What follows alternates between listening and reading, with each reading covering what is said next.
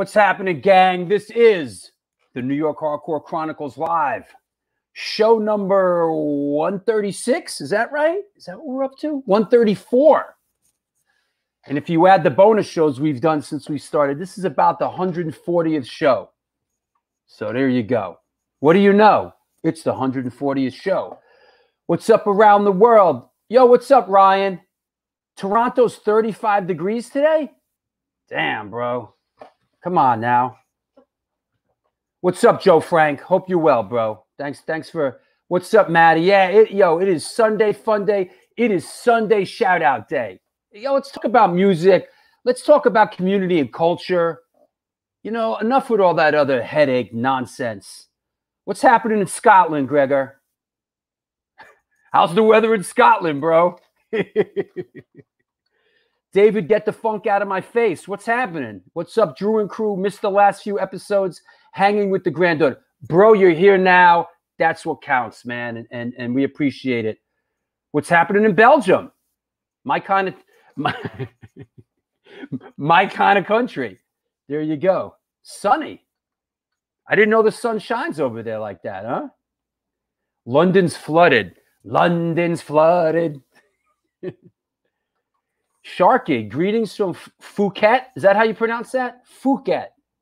Hey, Phuket, I'm out of here. Phuket. Brother, hey, John. Good to see you, buddy. Hope you're well. You know, there you go. Heat index here is 106. That lawn ain't getting mowed. Yeah, fuck that.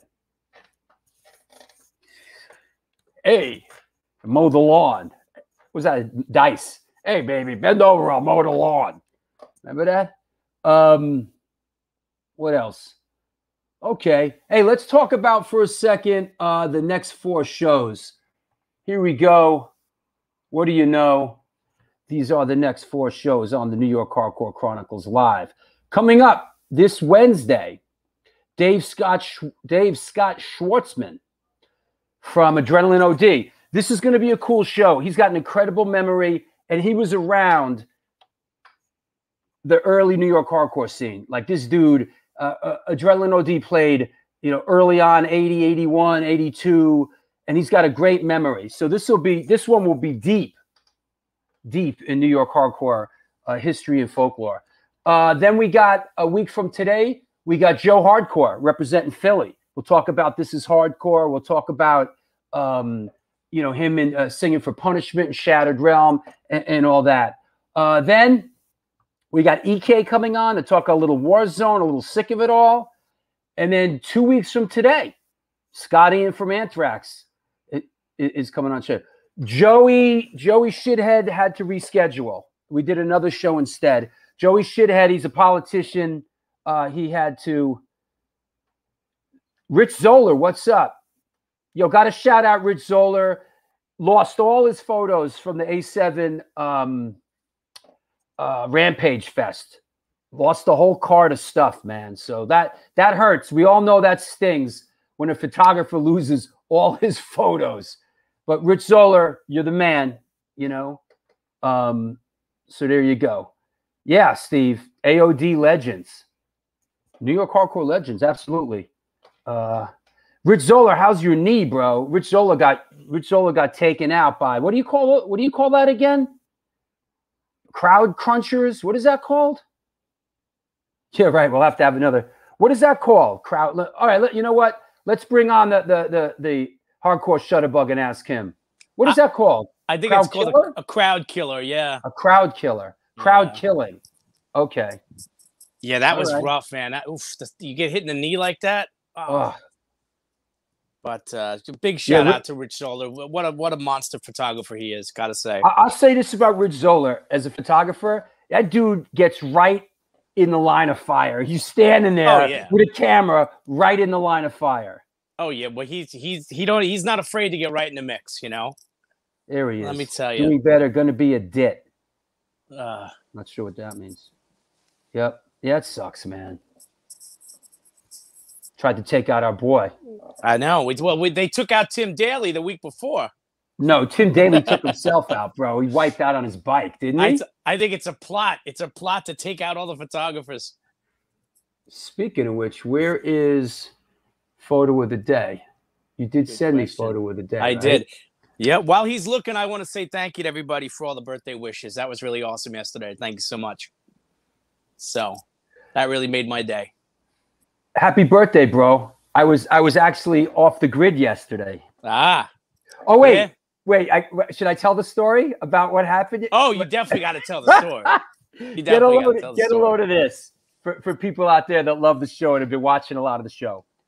So we go out to Sag Harbor, right? Because Zum invites us out to Sag Harbor. We go out to Sag Harbor, me and my gal, right? And we park in the town there at Sag Harbor, and I come around the corner, and who do I literally bump into? Billy Joel. I'm like, wow, there he is, Billy Joel. Now, he was by himself. He was eating at an outside restaurant, and I wasn't like, hey, bro, let me get a picture. Hey, by the way, I shit all over you on my show. Can I get a picture with you? But yo, face to face with Billy Joel. It was like, and then you're the one person that I texted, right? I know. It was like the War of the Gargantuous. Yeah. Yeah. I didn't talk to, what am I gonna do? The poor bastard's eating his fucking meal. I'm gonna be, hey, bro, what's up? Can I get a picture? Hey, I'm your biggest non-fan. Yeah, of course you love it. Yo, Billy Joel lives within walking distance of the town because I was told by a reliable source that dude got in so much trouble for drinking and driving. I think he wrapped his car around a tree at some point, that the judge, one of the stipulations was they made him buy a house within walking distance so the friggin' guy won't get behind the wheel.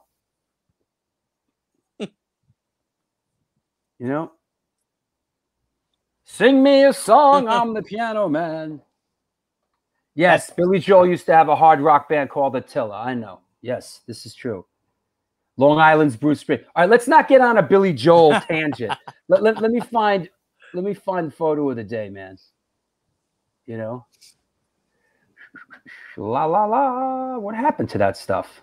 I don't know. Oh, here it is. There it is. Hey, there it is. Do I know you? Oh, there.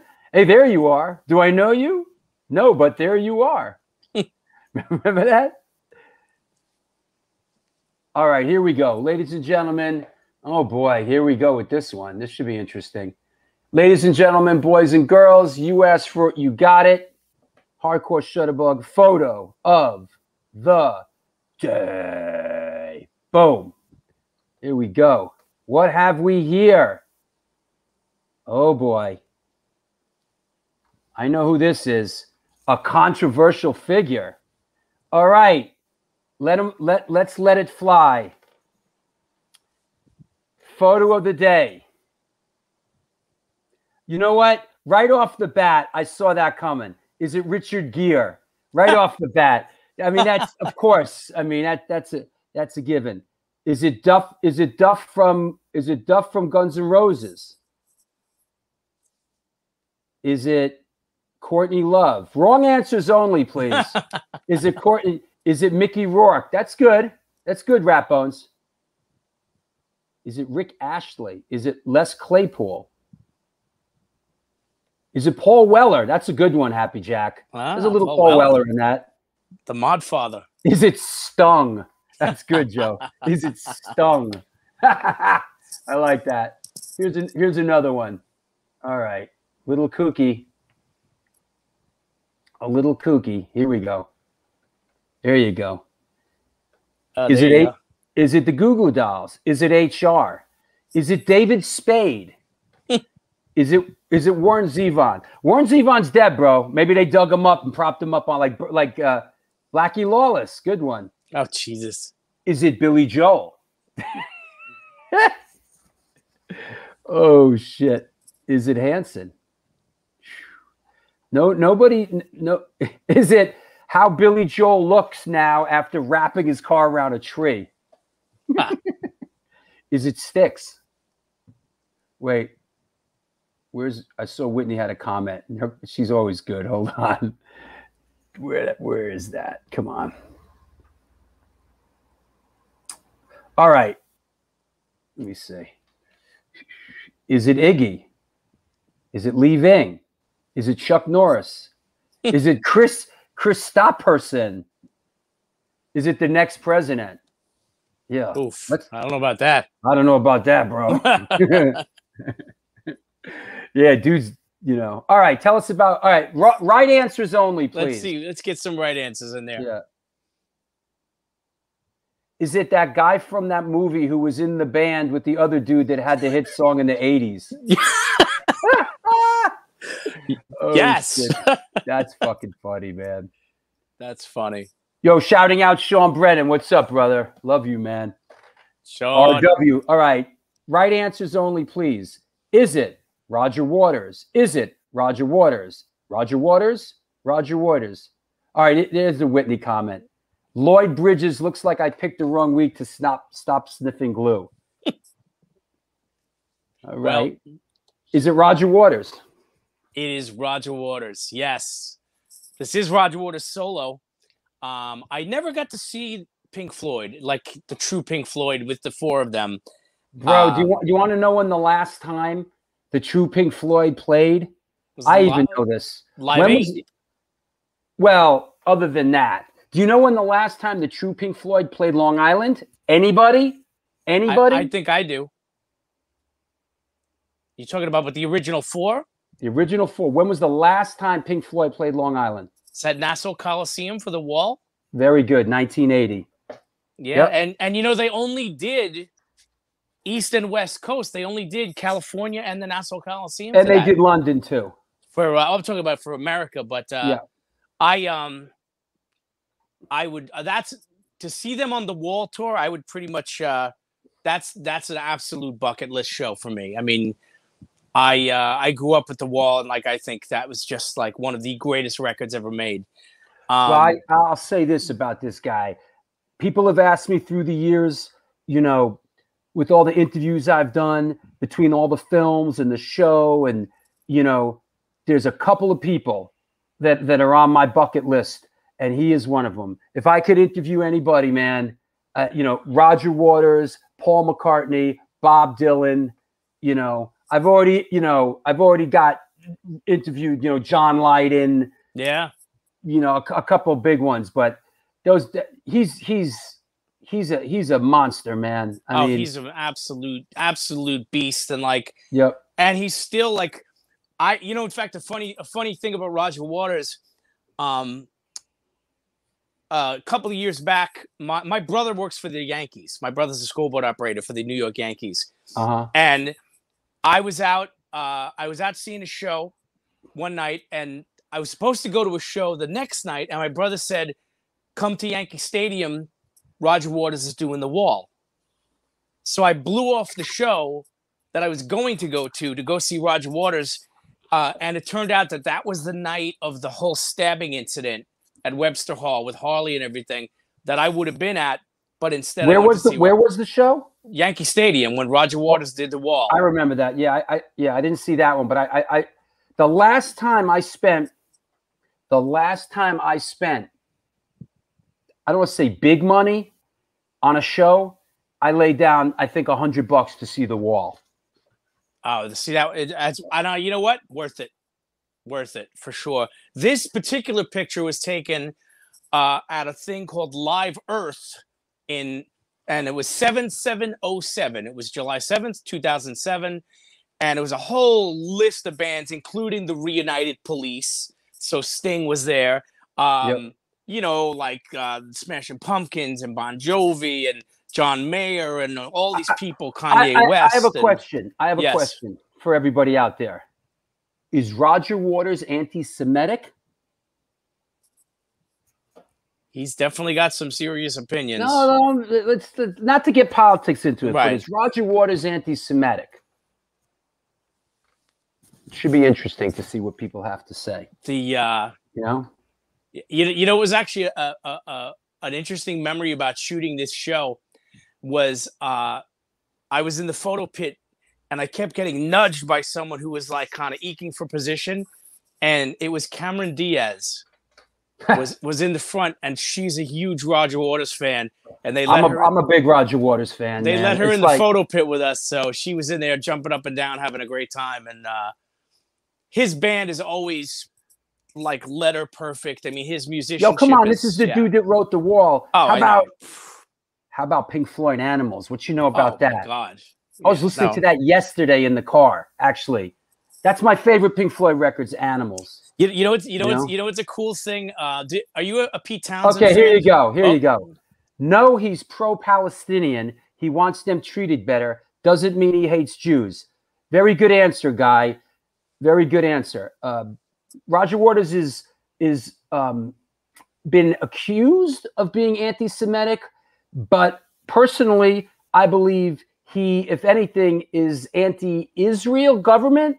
I don't think that Roger Waters is anti-Semitic, and just because you're anti-Israel doesn't mean you're anti-Semitic. Yeah, guy, you nailed it, bro. You nailed it. That said, I've seen him play, and last time I saw him play, it was like, fuck this, and the show was so political. I was exhausted, bro. It was so political. I was exhausted, man. The whole last album was like an anti-Trump album. It was really, but he's so good. I mean, his music, and during the pandemic, he did some pandemic videos where he did Mother and stuff like that. And it's just, the guy hasn't lost a step. I mean, he's What's up, Alago? Hey, Mike. How I wish you were here. You'll be here soon. Hang in there. I sent you the link. Yeah, you know what? The last thing I want to say about Waters is a really cool thing. I read Pete Townsend's autobiography, and he said the only time he ever blew off a Who show, his own show, early on, he blew off a Who show so that he could go see Pink Floyd's first show. There you go. So that's pretty cool. With Syd Barrett. Yeah, exactly. All right. Hey, listen, let me get the show on the road. I'll talk to you in a bit. Absolutely. You going to come back on and talk to our guest? I'll be back. I'll be back. All right. What's happening? This is the New York Hardcore Chronicles Live, and we are sponsored by New York Hardcore Comics, The Organic Grill, The Texas Silver Rush, Chain Reaction Records and Skateboards, DTFM Vinyl Distro, Generation Records, and Chacho's Tacos. Located in Corpus Christi, Texas, Chacho's Tacos opened their doors in 2001. Home of the almighty Chacho's Taco. They cook up an incredible home-style Tex-Mex food, and this month they're celebrating their 20th anniversary. They've been supporting underground music since the beginning, and in their own words, we ain't stopping anytime soon. Touring bands at play, Corpus Christi, Texas. Swing by and get a home-cooked meal at Chacho's Tacos. We got you. The underground scene will never die. Please follow us on Facebook or on Instagram. DTFM Vinyl Distro is a record store that specializes in underground music, punk, ska, hardcore, metal, and more. Located in the heart of Fargo, North Dakota's industrial district, shop in person or online at www.dtfm Vinyl Distro, where the motto is, death to false metal. That said, let's bring our guest on. Let me see. Everybody behaving themselves, no big drama. Yeah, listen. Not, we don't do politics here, but the Roger Waters thing is interesting. Being anti-Israel is not being anti-Semitic. Palestinians are Semitic. Yeah, it's crazy. Drew has become a very good show host. Wish he had a late night show. Don't worry, it's coming. Don't worry, it's coming. That said, let's clear the deck. What the heck? Here we go. Don't you know? Today's guest is an American vocalist and songwriter hailing from Nyack in the Empire State of New York.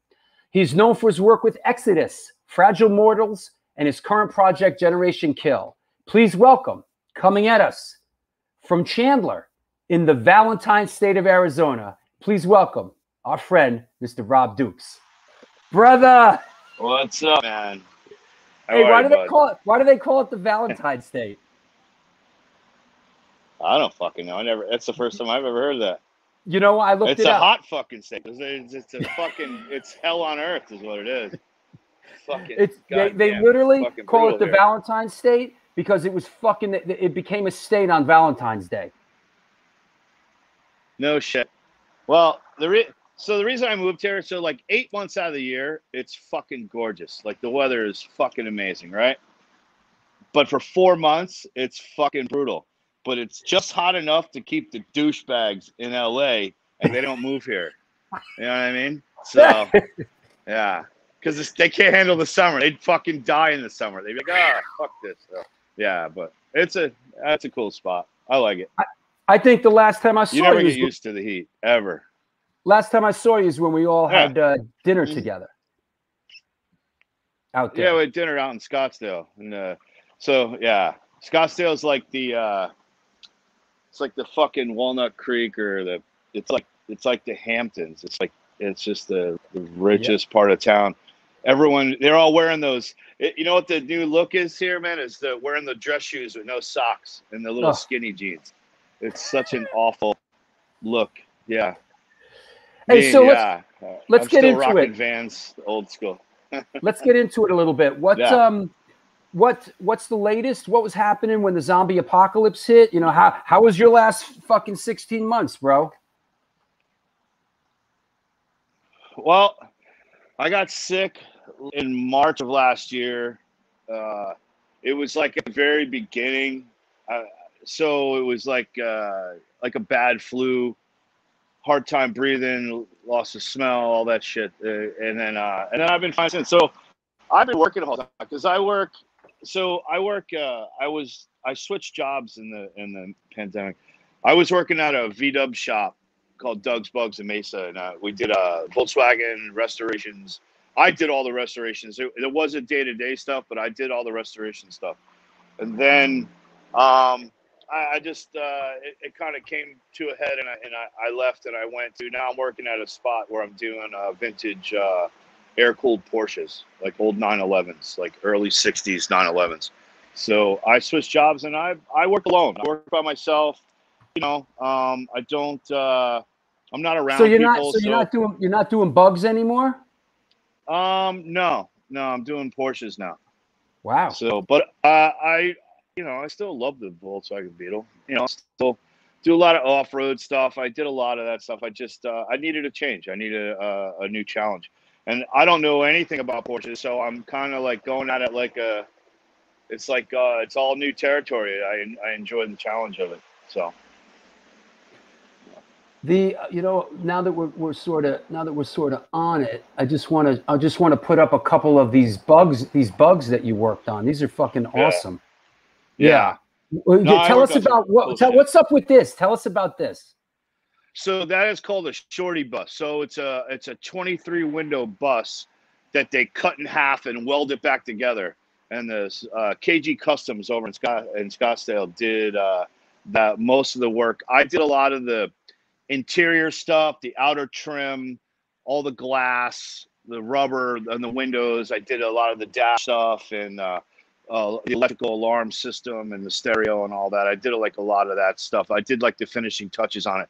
It actually went to one of the biggest car shows in America and won best vehicle. So it was kind of cool. KG Customs and did all that work. My friend Kevin over there, and he's fucking awesome. Yeah. I mean, some of these are absolutely beautiful, man. Like this one. Yeah. Yeah, that's a 64. That's a 64 lowered. I narrowed the beam, new motor, new trans, new brakes, did all the interior, new steering wheel, dash, all components. He actually hot rods it. It's actually like a little badass little car. It's actually kind of quick. It's got a Black Mamba shifter. It's got the best of everything that you can get aftermarket, and some of the original stuff on the inside is really cool. He's got like a late 50s steering wheel in it. They call it a Batwing. It's cool as shit. And, here's an interesting question from Paulie. Like, did the purists go crazy because you cut that bus up? Is there a contingent of like purists that like? Yeah. So a lot of people, like my buddy has a fucking badass Baja that's an oval. I mean, it's an oval window, but it was cut up like before. So oval window cars are like the coveted car, but in the 80s they were worth like, you know, $1,500. So you could get them, and people just chopped them up and made them into hot rods or lowered them or chopped them up because they didn't realize what was going to happen like later in time. But now we're like 60 years down the road, and the cars are worth so much fucking money. So yeah, those are two Gias. The one's a 62. The top one on the lift was a pan off. So I took it down to bare metal, the pan, replaced everything, replaced all the rubber, and then lowered it, narrowed the beam, did all the custom interior, did the dash over. The bottom one was like a mid 70s, and I just redid that whole car. We didn't paint it. Someone else painted it like 10 years before, and then it just sat and rotted. And I changed all the rubber and all the rubber, all the glass, and did a bunch of custom stuff to it. But yeah. Is that weather out there like that desert weather? Is that kind to cars, like older cars like this? Yeah, because there's no salt here. They don't, you know, there's no salt on the roads, so there's no rust. There's no seawater, and there's no salt in the air. So like California cars and anywhere it snows, cars are going to rust because of the salt they put on the roads. And then Arizona is like it was one of the reasons I moved here was because I loved cars so much, and I just wanted to, you know, there's no rust. I mean, I had a couple Volkswagens back east, man, and they were just fucking nightmares to work on because everything was rotted to the core. So, you know, you'd have to replace everything. Now cars do rust here. If you know, water sits, if it rains and a car sits outside, it's going to rot away because water just hates metal. So, so you know, you have those issues, but they're not nearly as much as on the West Coast near the water, and then anywhere where it snows is going to be bad. Our boy Heggs asks, is the engine in the front of those? No, they're all in the rear. Those are all rear engine. I don't work on anything in the engine in the front. Everything I work on is a rear engine car. Wow. And let's just, while we're doing this kind of cool tour, this one caught my eye in what you sent me. And what's happening here? Hold on. Wait for it. There it is. That's my Corvette. That's your Corvette. That's your Corvette. That's my personal Corvette. I bought that. I got it real cheap. It'd been sitting for 15 years, just rotting outside. So I bought it for not much, and I stripped out the interior. It had like this ugly blue interior. I made it all black. I put a black dash in it, black seats, black carpet. And then I put those cool. I found they started repopping the 50 Quick Track N50s. They're 15 inches wide, 28 inches tall, and I found some old early 70s style slot mags, and I redid the rear. I redid the trans. I did the top end on the motor because it only had 52,000 miles on it. T-tops. I changed all the rubber and the so the water would stop getting in it, and then and I drive the shit out of it in the winter. I don't drive it in the summer because I pulled the AC out of it, and I planned on putting a different motor in it, but I'm just gonna drive this until the motor dies, and then I'll probably. My plan was to put a like a 383 stroker motor with a blower. That's like. Is that a 72? It's a 76. So 76. it's not very fast. It only has about 200 horsepower. But it's fun to drive. It's cool. It's fun to drive, dude. I was never a Corvette guy till my buddy was painting one, and I sat inside it when he was in the middle of painting it. I'm like, dude, I was driving a '69 Lincoln Continental at the time, and I sat inside this car he was painting. I'm like, dude, this is fucking badass. I sold the Continental and bought that Vet like a week later, and just started restoring it. I've been collecting parts. I got like I said, I changed it. It had this ugly blue door panels, ugly dash, and I changed it all, man. I just started making it all fucking like early 70s hot rod style. That was my goal was big time, big 50s, raise it up, rake it, and just function over over form doesn't matter in that sense. I just wanted it to be a cool looking car, like a Hot Wheels car, There you go. Hey, so let's talk a little bit about music. did you grow up in a musical household? How did music come into your life, and how did you like personally get involved in the music game? So my uncle Logan, who passed away a few years ago, he when I was a kid, I was living with my grandparents, and he was a bluegrass musician, an excellent bluegrass musician. He had a band called Whiskey Before Breakfast, which is one of those awesome band names. You know what I mean? Love it. And, love it. His wife played stand-up bass. He was a banjo player, and he played viola, and he played guitar, and he played a lot of the string instruments. And they were bluegrass, and they were badass.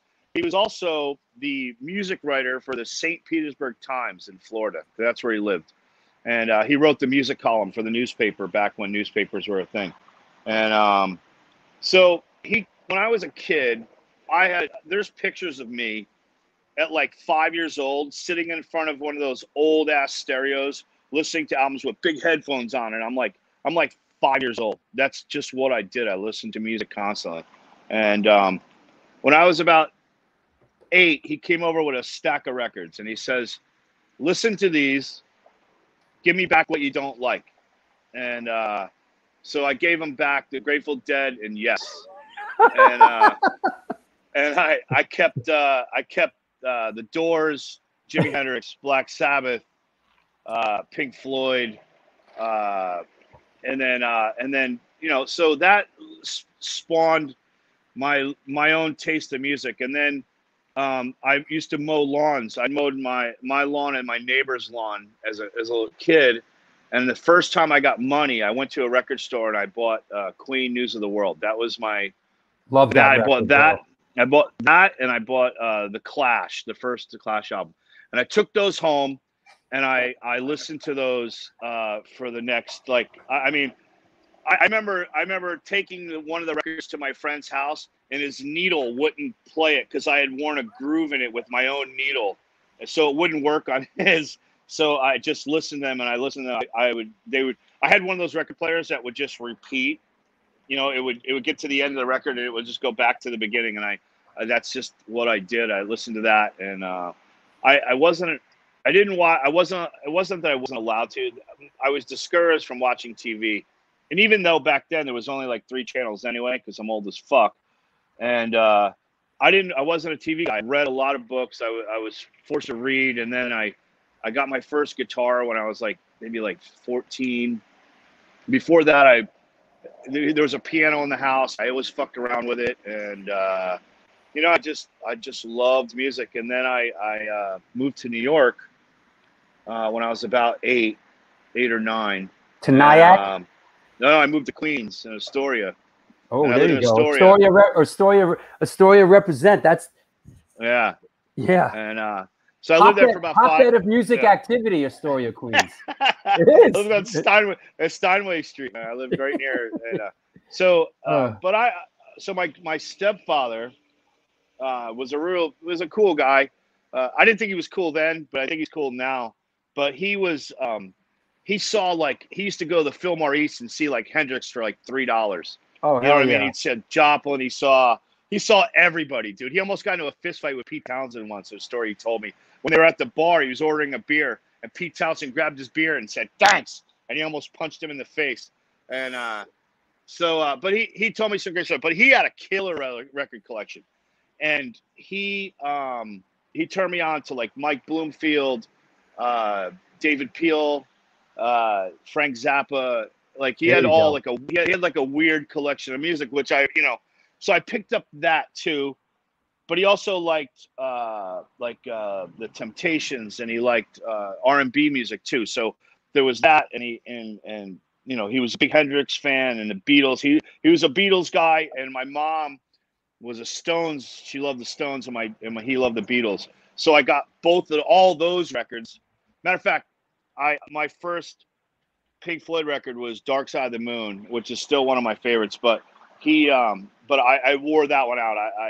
So I just had this awesome collection. And then metal came later from like a kid in my neighborhood. He bought a Judas Priest record. It was Sad Wings Destiny, And that became one of my all-time favorites. Like, so my Desert 5, Stadwings is in my Desert 5 disc. I had to live on an island with 5 albums. When I first heard Judas Priest, I was like, wow, this is different, which in turn turned me on to, I remember my first time I ever heard Metallica. It wasn't even Metallica. It was someone gave me a cassette tape of a garage band doing Hit the Lights. It wasn't even Metallica. It was just some kids doing a cover of Hit the Lights. And I was like, what is this? And then I went down that path and I started.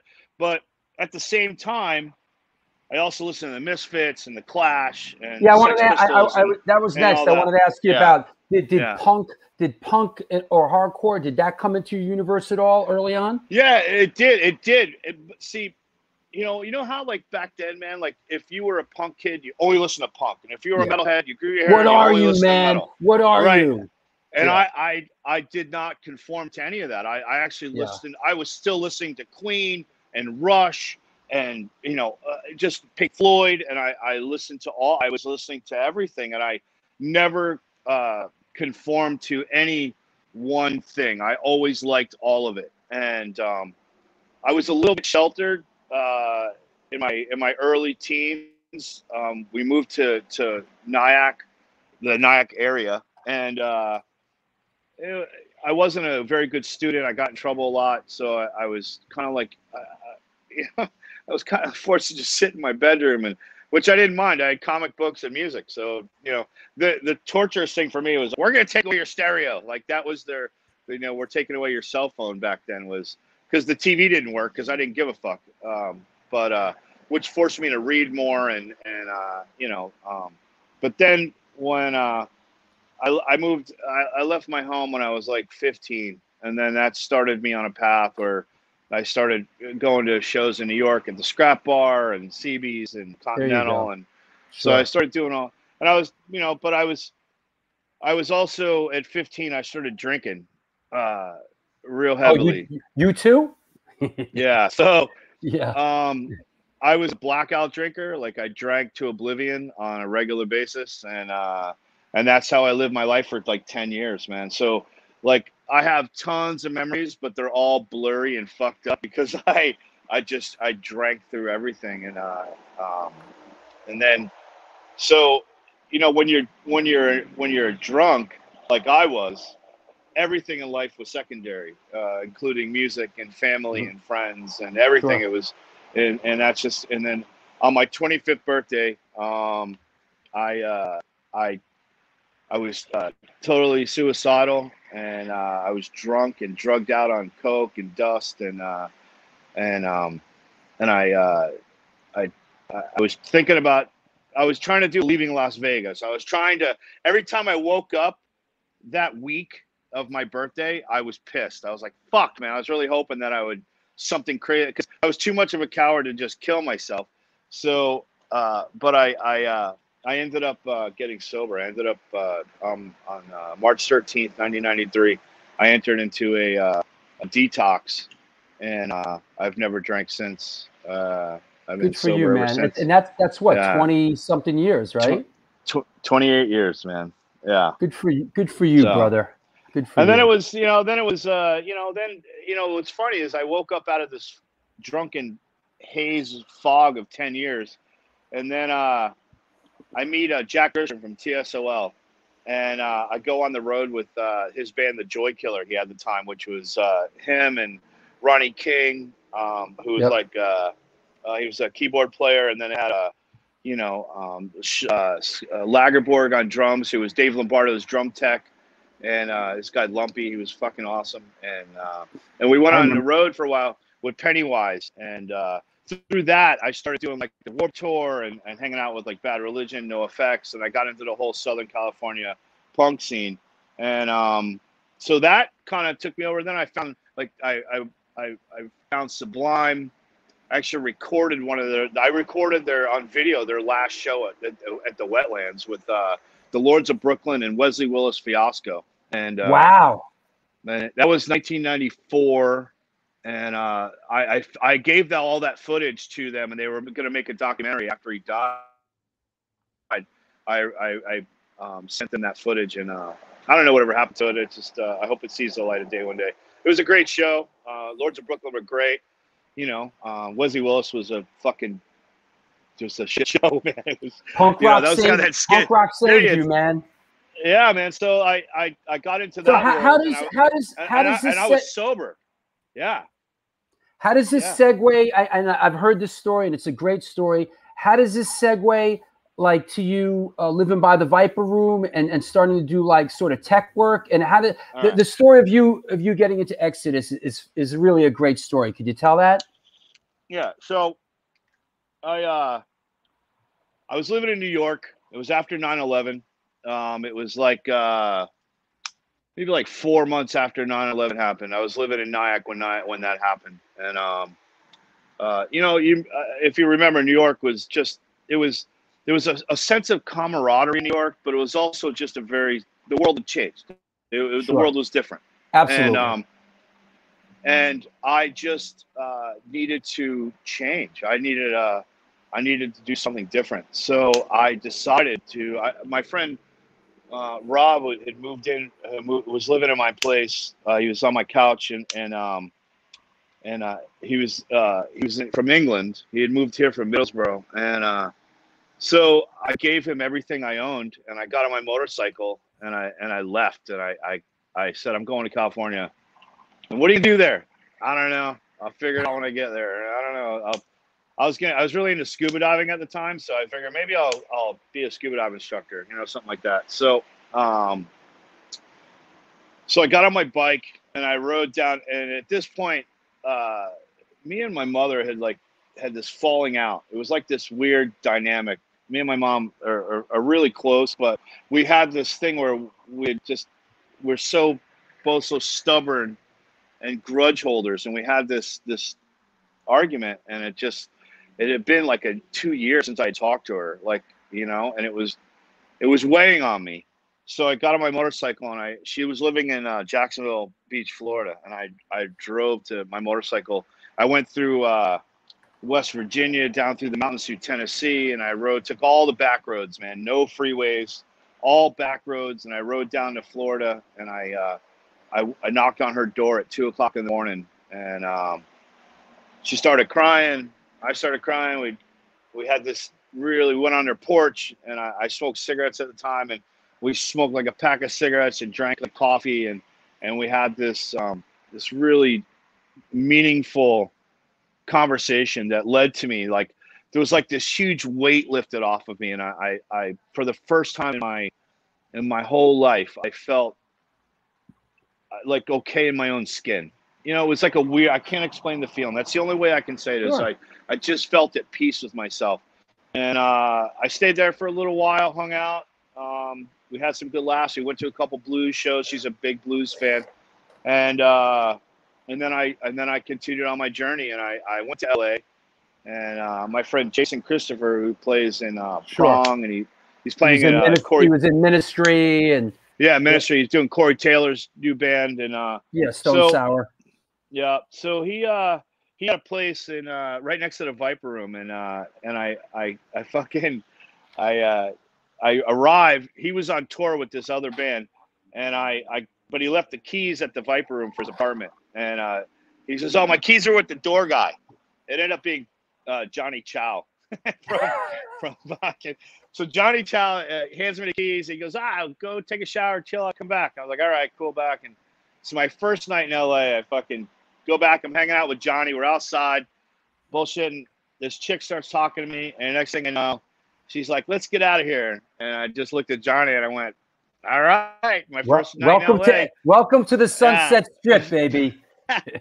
So, so I stayed there for a while, and then I met this guy, Jeff Hickey. And Jeff was like a roadie for like Motorhead, and he did a bunch of killer bands and stuff. So Jeff got me a gig at the Key Club and the Roxy and El Rey and Viper Room. I worked with Elvis Costello. I worked with just killer bands, just doing cool shit. And I met Scott Koenig also. And then one night, Jeff calls me. He says, "Hey, Scott's got this gig. you want to go do it? And I'm like, yeah, man, whatever.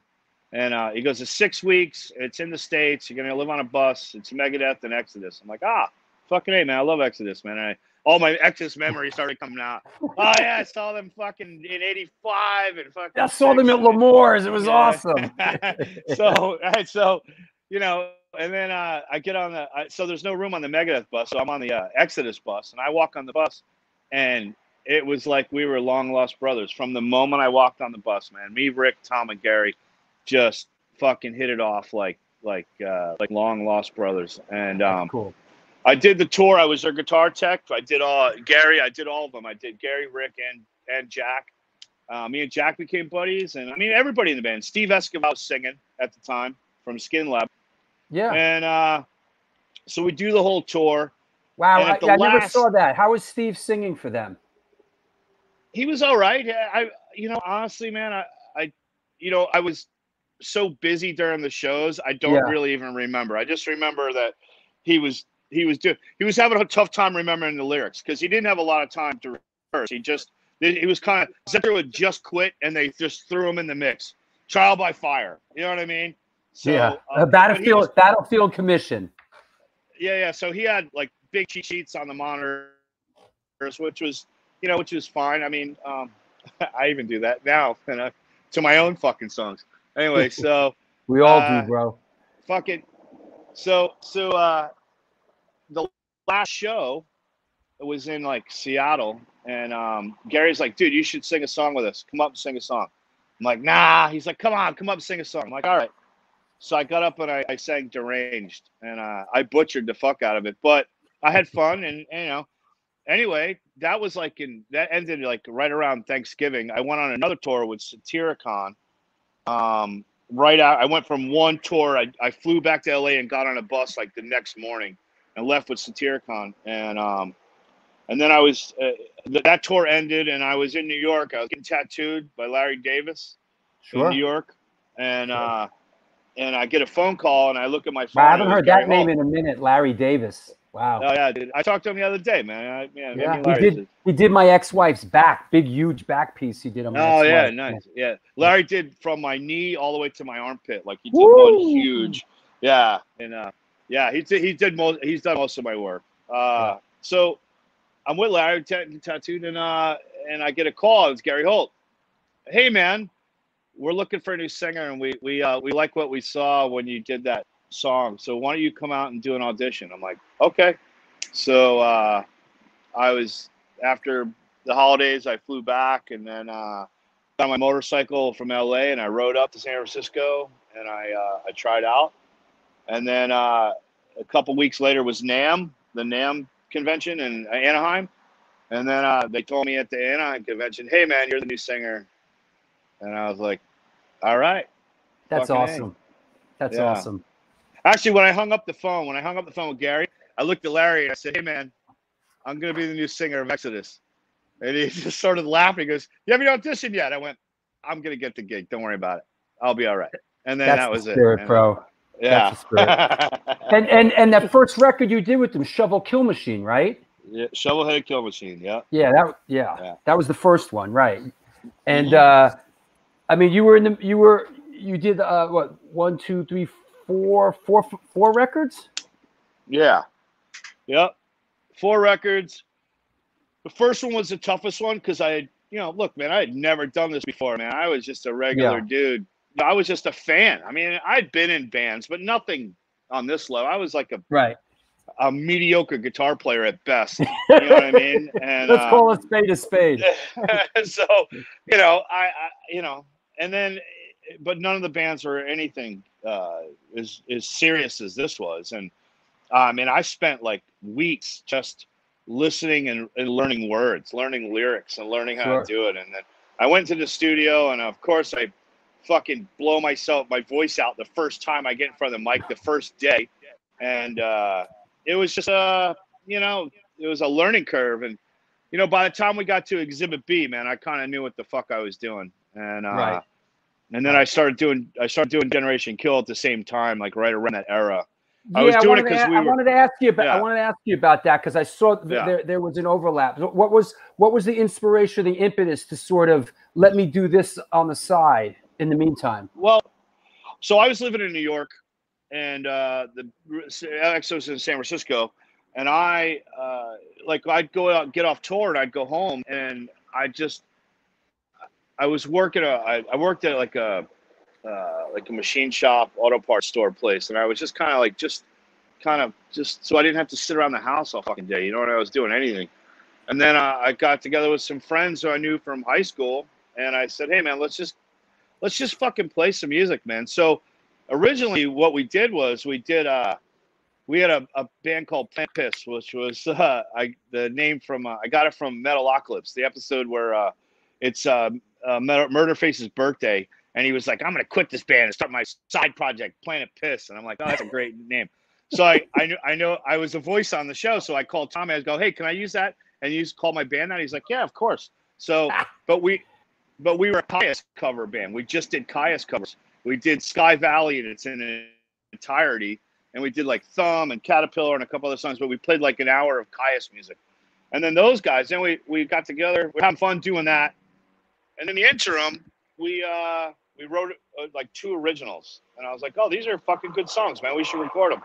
So that's what started it. It was just like, "Yeah, let's just record these." So we started working with my friend John Corsiari, and he started recording the records, and then we put together this demo, and then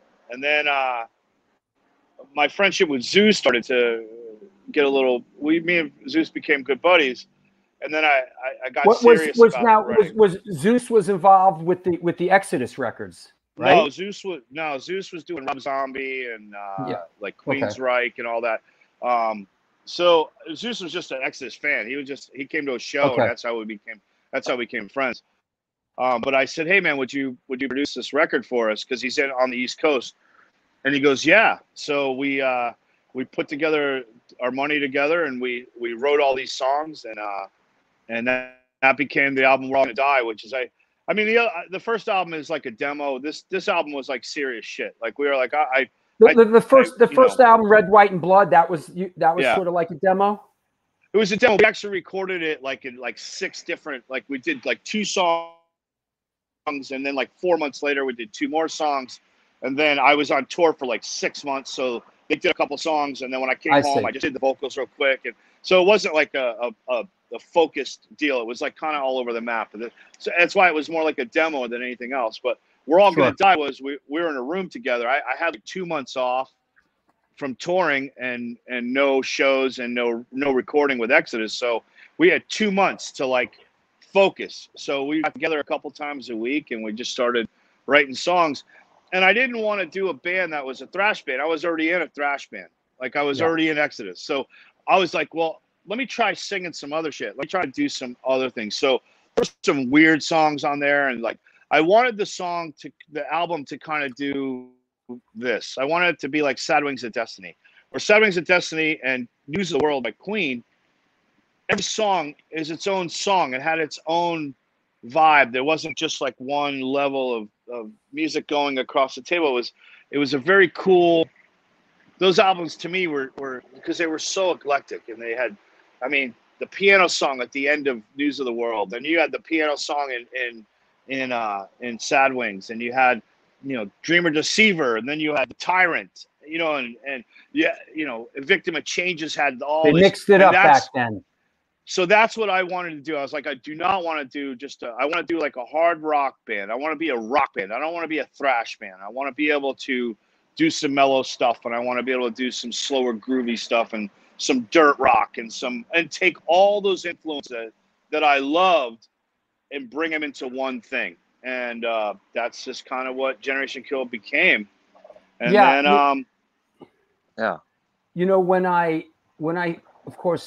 when I think of Generation Kill, I think of you guys and how you were gracious enough to contribute to the film that I directed, Who the Fuck Is That Guy? The Fabulous Journey of Michael Lago. I want to bring our friend on, Mr. Michael Lago. What's happening? Yeah. Hey, Rob. How are you? Hey, everybody. How are you? Good. Thank you. I haven't seen you in a long time. Fabulous fucking interview. I didn't know you were that fabulous in interviews. You look great. Love the glasses. You know, I never learned to drive, but I love vintage cars so much. Anytime I see vintage cars, because they're so sleek and beautiful and different, I always photograph them. Everything nowadays looks like a fucking square box, you know? Yeah, it's fucking awful. Except for McLaren, Porsche, and Maserati. They're making some badass fucking cars. Sure. Still have wonderful shapes. Funny. But you know what? While we're here, Alago, while we're here, let's just take a second and talk about Generation Kill's music in our film and how great that was for us. Well, you know, I love Rob. I love the other Rob Yules as well. And when I heard their one of their records, I just thought, well, this works perfectly with, you know, all the music that I've loved historically. So, you know, we got the okay and we did it. Yeah, this stuff is great in the film. It really, it drives it. It's perfect. Michael, Michael was always my sounding board. What I would do is when I would send him part of the songs before they were even mixed all the way. I would like, Michael, what do you think? And he would just be like, he was always such a good sounding board for He's good like what that. we were doing. Yeah, man, it was really, you know, and you know, it's just a, you know, beautiful human being. So yeah.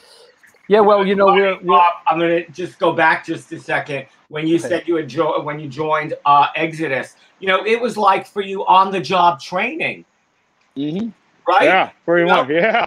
I was a fan also when I got my A&R job. I got my A&R job, and I told Drew this before.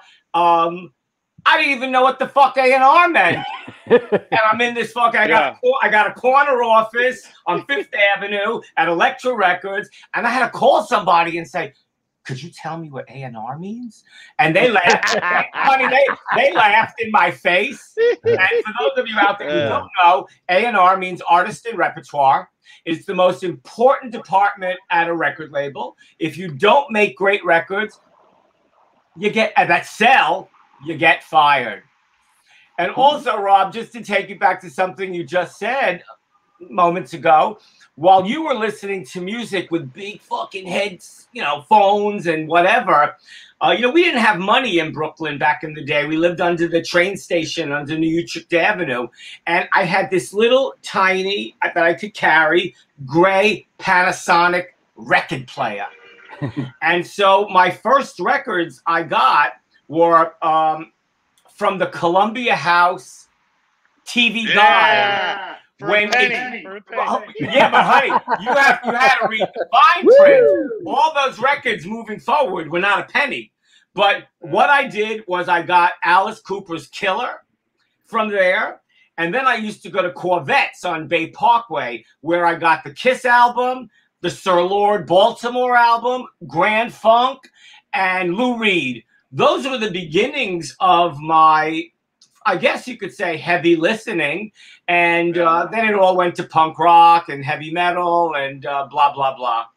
Yeah. But here we are, and you look fantastic. I love the eyeglasses. God bless you. And I want to shout out Rob Yules, too, who plays in Generation Kill, who's also in the Alago film. Absolutely. Cool. Couldn't have it any other way, my buddy. And you know, amazing drummer. Yes, amazing drummer, man. He is an amazing human being, but just a machine drummer. Brilliant. Yo, he's a hard hitter, that dude. and he's tasteful. He's tasty, man. He plays the hi hat with such like Stuart Copeland, man. He's like he has this thing that he just has. It's so there good. He is. Hey, hey, there he is. What's up, Rob? Hey. We're definitely talking about you, Yules. We're fans of Rob Yules. And by the way, Alago, Duke says that, you know, because the word's out there about the film, and that we're looking to do this epilogue and add and re-release the film. We might need to put some new Generation Kill music in it. You know, they want to be in it. Whatever they have, that's fabulous for us to use. We're going to use it. Thank you very much. Yeah. Yeah. Well, whatever you need. Keyword fabulous. Always. Yeah. Always fabulous. Yes, indeed.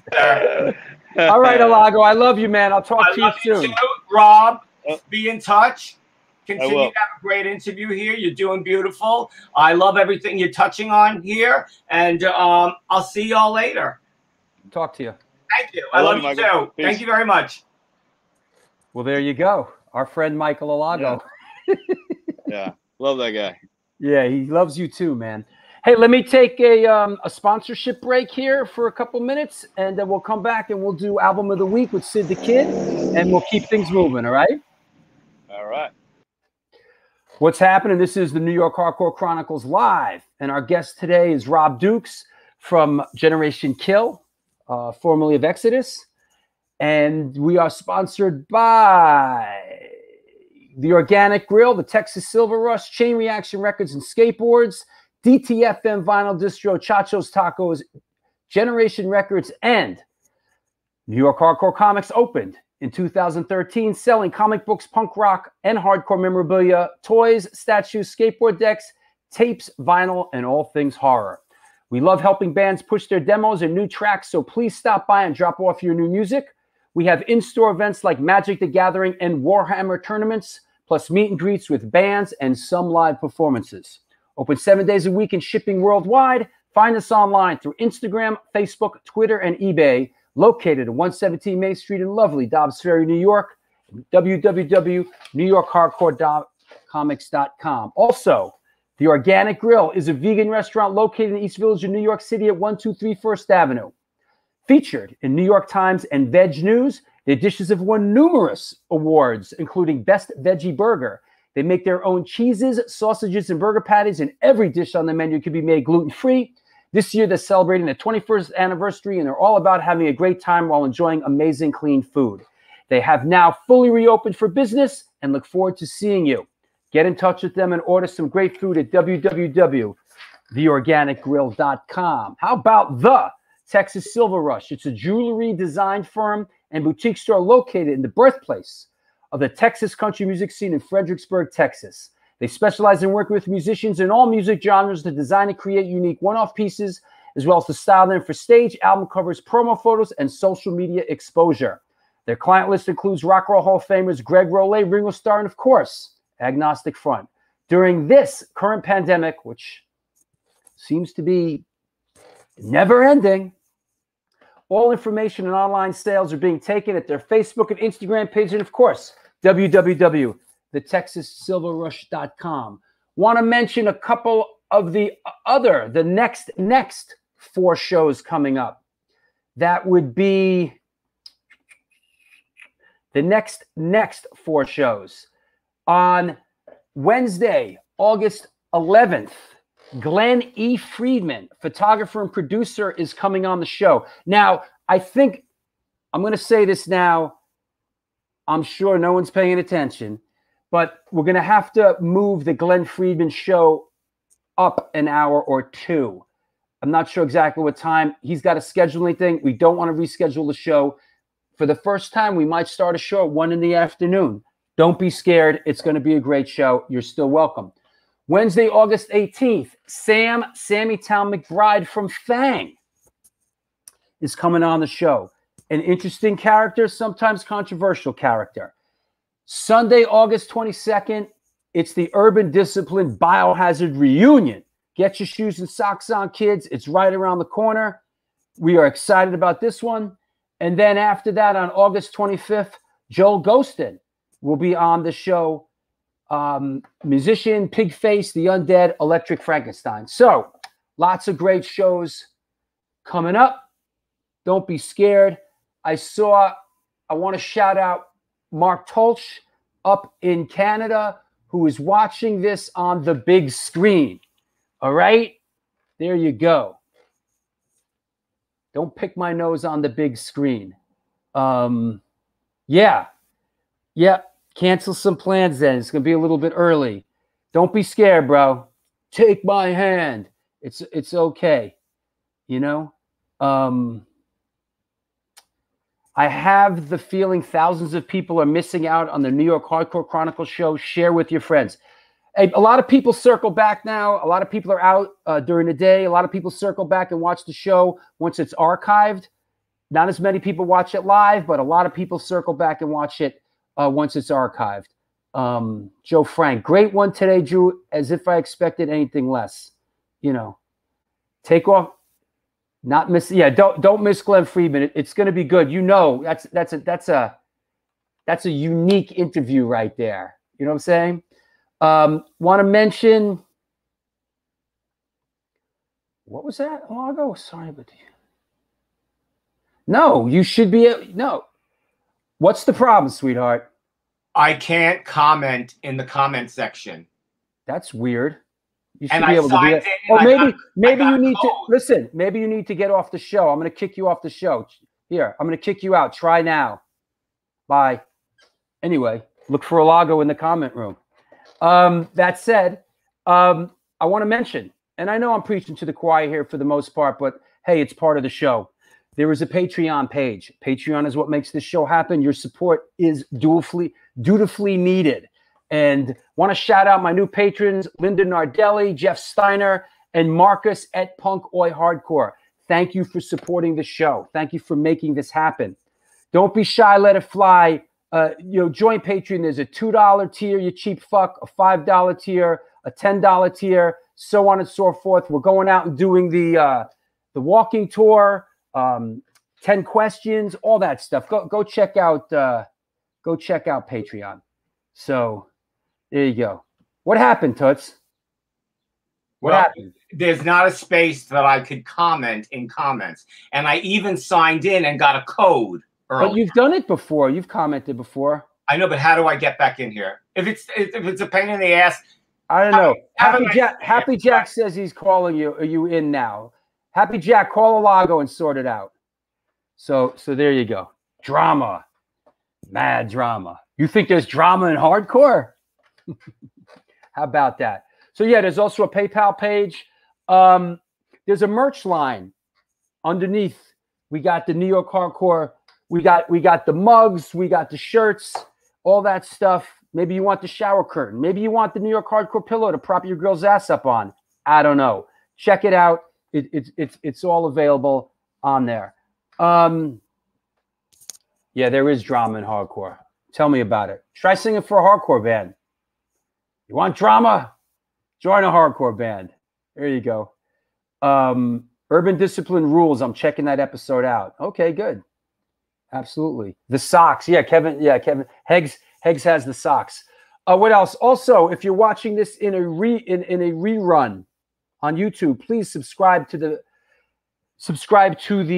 channel, the Stone Films NYC channel. And also, I know I don't mention this often, but on Instagram, follow me / the show on Instagram at Stone Films NYC. I assume that you have a communication device. Get on Instagram right now, you lazy fuck, and join me on Instagram. What else? I think I covered a lot of it. Pretty sure. Yeah, that's good. Everybody good. I use my New York Hardcore flamethrower daily. Yes, for sure. We want the pillow. She wants the pillow. Or maybe he wants the pillow. Who am I to say? Who am I to comment on your sexual preference, my friend? Whatever you're into. Goddamn, God bless. Right? To everybody out there. I hope you're all out there getting laid. Okay? Just for the record. All right, let me clear the deck. Let's bring our guest back on. Hold on. Let's bring him on. Whoa. Goodbye to that. Goodbye to this. Goodbye to that. Goodbye, cruel world. Okay, here we go. Let's bring Mr. Rob Dukes back on. Boom. Hey, man. You know what? I got I have a what do you call it? A super chat, which sometimes our people do once in a while, brings them to the front of the line. He's got a question. Will we see a Generation Kill tour up here in Canada in 2022? Dillinger Fan 1 wants to know. I really hope so, man. One of those things that we're starting to do tours now and set up tours now for next year. And so we had to kind of start over. We had a few changes with members and stuff. So we started a whole new page. So like you, we need people to go on the YouTube and subscribe to us and try to get our, watch our videos and listen to our music on Spotify and all that stuff, just to get our numbers up. So we can say, hey man, there's people that want to see us. And that's, I love touring. I love the camaraderie of it, and I love playing in front of the people, and playing live is really the, one of the greatest feelings that I've ever felt. It's up there with sex, man. It's really good. There's something about it. You can't explain it to the average person what happens. Touring's not for everybody, but if you love it, if you love it, you love it. Yeah, yeah, man. Yeah. I've been to 108 countries, man. I've toured the world, and I love it, man. I love meeting the people and eating the cultural food of wherever I'm at, and just being a part of going and checking out the town I'm in and hanging out with people.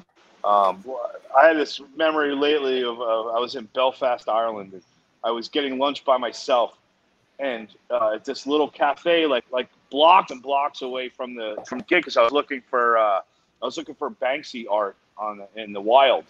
And next thing I'm sitting there, man, and like 4 fans were at the bar, and they bought my meal, and then they invited me over. I sat at the bar with them and drank coffee and talked for like hours. Then there they were at the show that night, and it was just such a cool thing. And and people like that are all over the world, man. I have friends all over the world because of situations just like that. And I want to. Gary says that was me. Gary Olford says that was me. Yeah, fucking dude. And those people were so brilliant and loving and awesome and funny. I mean, goddamn, I've had so many good laughs with people, yeah. Any place that oh, look at this. Hallelujah. Michael Alago can comment now. See? Persevere. Sid, relax, Sid. You're coming on in a second. Alago sorted it out. Hey, look who says hi. Chris Contos. Hey, Rob Dukes. Hey, I love you, brother. Fucking me and Chris. So Machine Head played Love there, that dude. Yo, Chris Contos, we love you, bro. Fuck it. I love Chris to death, man. He's one of the biggest Exodus fans in the world. He would do shows. He would come and he would do the walk across the crowd on their heads, man. He was he was so great. But Chris, I did a show.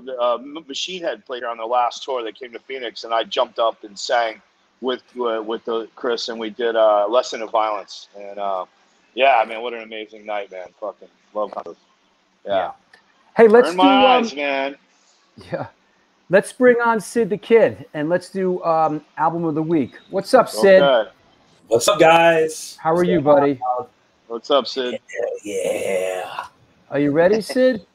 Is Rob ready though? Is he ready? Yeah, Rob's maybe. Ready, I hope I know the album we're talking about, because it'd be you do. You will. If I didn't. Oh, you will know this one. We do our homework with this stuff. Hold on, let me find it. Let me find it. I do credit Drew for this one because I was a little stumped, but he threw this one at me. I was like, piece of cake. Yo, let's be frank. He wanted to do SOD, Speak English or Die, and I was like, that's cool. That's so cool. But when Drew instead, we went with this. Boom, motherfucker. Ooh. All right. Yeah. So, because I know you have some history with TSOL and with Jack, and I thought that would tie in. So, Sid, take it away. All righty, guys. So, today I'm going to talk about this one because, as much as it's been mentioned but never really covered, there's no better time than now to do this. So, obviously, as you can tell here, this is TSOL's first full-length release entitled Dance With Me, which was recorded, I believe, in the spring of 1981, and then, of course, released later that, I believe, in June of the same year at Redondo Pacific Studios of Redondo Beach, California, and was released by Frontier, with Tom Wilson producing this. The cover itself is so iconic. I believe Mark Wassman did the artwork for the front and back cover of this, and the photography obviously Drew mentioned this, was also taken by Glennie Friedman and Edward Culver. Now, Tom Wilson, who obviously did produce this record, was initially hesitant at the time to work with TSOL just because of the violent reputation they had, and he was very apprehensive about it. But as we recalled in 1988, people said to me, "Are you sure you want to do this?" And honestly, they were one of the most hardest working bands at the time, especially within the studio. And at Jack Grissom's instance, he wanted to sit down on the floor while he was recording his vocal tracks, which even to me sounds a little strange, but hey, it is what it is, And also, too, just a little side note, even Jack credited himself as Alex Morgan on the sleeve of the record. Now you're wondering why. Because if you know Jack well enough, or if you even read his biography, a lot of crazy things happened back in the day. So, of course, to evade police and kind of give it that mystery to the fans, he would use a different little alias on the record. But even at one point, even earlier when the first EP came out, they just the whole thing with him rocking makeup. Even when he was a skinhead at the time, he did that just to bum everybody out because he didn't give a fuck. Jack was Jack. Honestly. Like that. Oh yeah, but that's why we love Jack so much. This album, when you first hear it, you don't know what to make of it at first, because simply it's, when you think punk rock, you think of other bands, but not necessarily this band, because you hear it's all kinds of different sounds in one. You have death rock, you have punk, you have what is now known as hardcore, but all that mixed in, when you listen to it, one or two times over, you get it, and it's something, it's inspired so many other bands in later years. Even the Misfits, when they started going their route, it started sort of more, gothic and not as punk. When you hear, I believe, like Legacy of Brutality, for example, stuff like that. And, it could be slightly, it could be argued that it can be slightly inspired by this record itself. This record was a trailblazer. Rob, does this resonate with you at all? Yeah, man. The thing that resonates with me mostly is the lyrics were very dark and weird. He kind of had that Bowie thing going on. He was kind of he always has, which I always loved about him, but he also, there was so many aspects of the record that were like Ron Emery's guitar playing. He played through a Fender Twin with a distortion that he had such a unique sound that that's what blew me away, was his guitar tone was so unique and so cool. And of course, Code Blue was the first, to me, it was the first song I heard that was like, holy shit, he's talking about fucking a dead girl. Like, that's where that's my brain, right? That's like, oh, right. Man. So, like, at that time. So, when I had Jack saved my life. I have to admit that when I had a year sober, I met Jack in 1994. And, I was having a rough go of it. I had gotten sober, but I was still trapped inside this. I don't know how to live in my own skin. That was the thing, right? And Jack, I don't say he took me under his wing, but I remember sitting down with Jack and having these deep conversations about stuff. And we never talked about music. We never talked about the band. He would do shows. I was on a short tour with him, and then we would spend all night talking about sobriety. We would go to meetings together. I went and stayed at his house for like a month. I lived in he had a little apartment garage, and we'd go surfing every morning, and we would go to meetings, and we would talk. And he was such an inspiring, as crazy as he was also just very honest. He was the most honest person I ever met. And that's kind of what I took away from it, was that he allowed me to be okay in my own skin, and I directly, I know that I mean, I've told him this, but I told him, dude, you just saved my life, man. You just saved my life. You're one of those people that just were so impactful to me that, and I liked the later albums he's done, and then I got to sing on the Joy Killer records when he did the Joy Killer, which Tell us about that. Billy. It was. So Jack's doing the Joy Killer. TSOL was singing. I think his brother-in-law was doing the new band, and he did this band with Billy from the Weirdos and Sean Greaves and Lumpy was on drums. and they invited me out to come out and just hang out. And I got to sing backups with Jim from Pennywise and Tim Armstrong and a couple other guys, and we just got to do all the backup vocals for two, the Static and then Joy Killer 3, and it was just it was my first, and I don't know why he did it. I wasn't a singer at the time. I wasn't anybody. I was just a regular guy. But Jack being the friend that he was at the time. I remember I had like 4 years sober, going through some shit, and he said, just come out and hang out. And I hung out for like a week. I went and I stayed with at his mom's house one night. We hung out, and he took me all around LA, and he was just a beautiful human being. And he's crazier than fuck.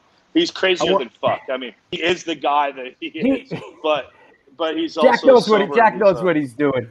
Yeah, man, totally. I want to share something with you guys. This is a flyer that I made almost 40 years ago when I was in my first band up in Boston. When I was up there for a little bit going to college, I was in the Mighty COs. And almost 40 years ago, I made this flyer. It was the Mighty COs, the FUs, and TSOL, the first time they ever played in Boston.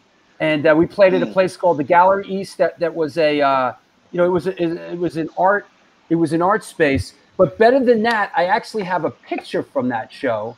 But it always comes back to the Planet of the Apes, doesn't it, Drew? It kind of does, right? Here's a shot of TSOL playing Gallery East on the stage that we built, with the blocks, with the cinder blocks and everything. And wow. there's Jake, and there's in front of the white pole is the infamous Jake Phelps that went on to be the editor of Thrasher magazine, and that's TSOL's first show ever in Boston at Gallery East. And we played with them. Larry Kelly was there. That's right, Larry Kelly. Yep. Yeah, man. So that's amazing. That's amazing, man. Yeah, I saw Jack right before the pandemic. TSO came here and we hung out. And he had a great time, man. He always tells funny stories. Whenever he's on stage, if I'm there, he'll tell a story about what a miserable fucking nightmare I was when I first got sober. What a whiny little bitch I was. And it's always funnier than fuck. He's so funny on stage, and he's so real. And I when I became a singer, I took that and used it, because Jack, just be yourself. And if you be yourself, you can't go wrong. Like you can't, and that's just what I did. And I credit Jack with all my success in sobriety and in music, because he was such an influence on me as a human being. So you know what I picked up from Jack in my later years. How when he's on stage, he kind of does this perpetual motion thing where he's sort of going like I find myself doing this like a Jack Grisham thing. I just like even just sort of like you're just chiming around, always moving. Like I'm not a teenager. I'm not a teenager anymore. But I could sort of do this bit. I used to do that, and then I realized that I need to find myself. So I became. You remember that scene in the Star Wars Episode 1 when Darth Maul and they're fighting and the red wall comes up and he's like just pacing and staring at him with that look on his, like waiting for the wall to come down so they can fight again. That's who I am on stage. So I'm Darth Maul, just an angry shitbag. Yeah. Sid, well done, man. What's going on? Thanks, Sid. That was awesome. What's going on with your show, man? As you see, guys, I'm doing another show this coming Wednesday. July 28th, 7 p.m. Eastern Standard Time. You can check me out over at mixlr.com/SDK Sound System. And you can follow me on Instagram, SidTheKid_Sound System. I've been putting up tons of content, especially with what's been opening up. One huge shout out to Mr. Hardcore Shuttlebug, because it was his birthday. And I don't know if you're out there, Steven, but happy birthday, boy. And also a big shout out to those who came out and we talked about this earlier in the show, but if you were at this one specific show yesterday at East River, yeah, Sid, a couple people are asking, were you at that show last night? Real quick, Sid, explain what was going on. Well, long story short, if you ever heard of a band called Dead City, they're from LA. You could look them up. Just look up Dead City Punks, PUNX on Instagram. The content they have is phenomenal and is amazing. They literally have that DIY aspect, literally from equipment, how they set up the shows. They did this show yesterday with no permit, nothing. They just went there, set it up. Little groups of people brought stuff up at the band shell at the amphitheater, the FDR. Yes, Drive? Yes, the amphitheater. That's where they film Wild Style. Yeah, pretty much. Yeah. Hey, yeah, there you go. Where is he? Where is hold on. RS70. Yo, that's where they shot Wild Style back in the day in that band shell. Yep, and Rich Zoller was there too, and I can't wait to see what stuff he has. Yeah, like it was. And I'll say this too. The one last thing I'll say before I go. Let's put it this way. Obviously, it was not in the best condition. This amphitheater, it's just there. It's like letting it go. The city's letting it go, whatever. So, the band shell, when I walked up there, there was maybe 1 or 2 stickers, no joke. At the end of the night, the whole, from front and the behind, literally is covered in graffiti. Now, I'm surprised just for the shits and giggles of it. Depending if I might go after the show, I'm going to go right back down there, take photos of the aftermath if the city hasn't already touched it, already covered it up yet. Because guarantee you, when the Parks Department's by now have seen this, that whole thing's coming down. They're redoing the whole park. It's very controversial. Oh, no, I know. But just the fact that they're looking at this like they're shitting cinder blocks because it was amazing. But just also the fact, having bands there and there were just artists, you had graffiti artists there. You had. All right, Sid, I got to show you. I know. Hey, Sid. I know I'm never on, but hey, Sid, real quick, man. Thank you for the TSOL deal. That was awesome. Thank Drew for that one. So I got to sing with the Old Firm Casuals. They were here about a year ago, and I got up and I sang Thunder. What's the fuck is the name of that song? Anyway, it's off the new album, the last album they did. But I got up and sang with it, and it was. If nobody's listened to Old Firm Casuals, they are a fucking killer fucking band. Yeah, they're really awesome. Good. The new album's been taking off really good. Like pre-pandemic, they played here. They played at St. Vitus in Brooklyn, and they killed it. Down. They killed it. They played here at a little pub, man, and I went and saw them and hung out, and it was killer. And so anyway, thanks. All right, Sid. Hey, Sid, I'll talk to you in a bit. All righty, guys, and have a great show, everybody. Cheers. Well done, Sid. Thank you. All right, there you go. DJ Sid the Kid brings it. Yeah. So I want to ask you, and a couple of our people have, being that we're in New York, what's you're a big New York Rangers fan.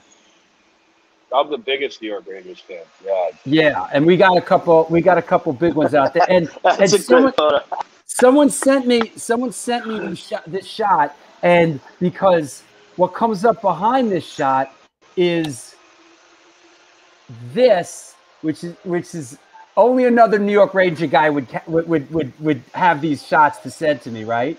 This shot, of course, you're wearing the Sean Avery jersey. Fucking A, dude. Love that guy. Love that guy to death. My favorite hockey player of all time. Yeah, tell us about your love for the New York Rangers and how that came about. Well, when I grew up in New York, everyone I knew was an Islanders fan because that's when they were winning all the cups. So I became a Rangers fan out of just pure fucking spite, and it just became a love affair. And I've loved the team for so long. And so Lee, the guitar player, is a Flyers fan. So he would wear, when we played Philly, he'd be wearing a Flyers jersey. I'd wear my Rangers jersey. Just talk such shit to the crowd. And what was great, it was always a real hockey love. But I played in Toronto during the playoffs, and Toronto didn't make the playoffs, of course.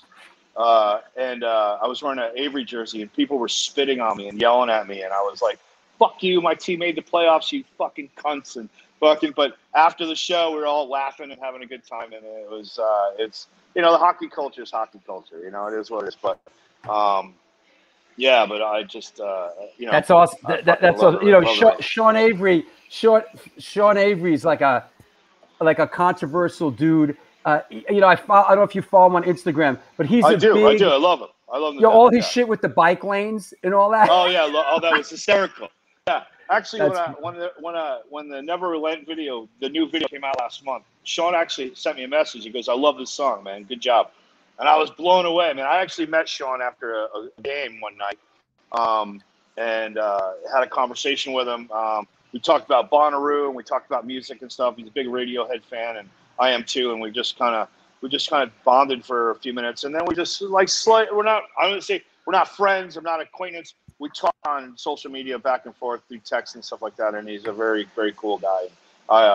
It's funny because for a while he was on the short list of guests to come on the show. Early on when I started, I was like, you know who I'd like to have on the show? Sean Avery.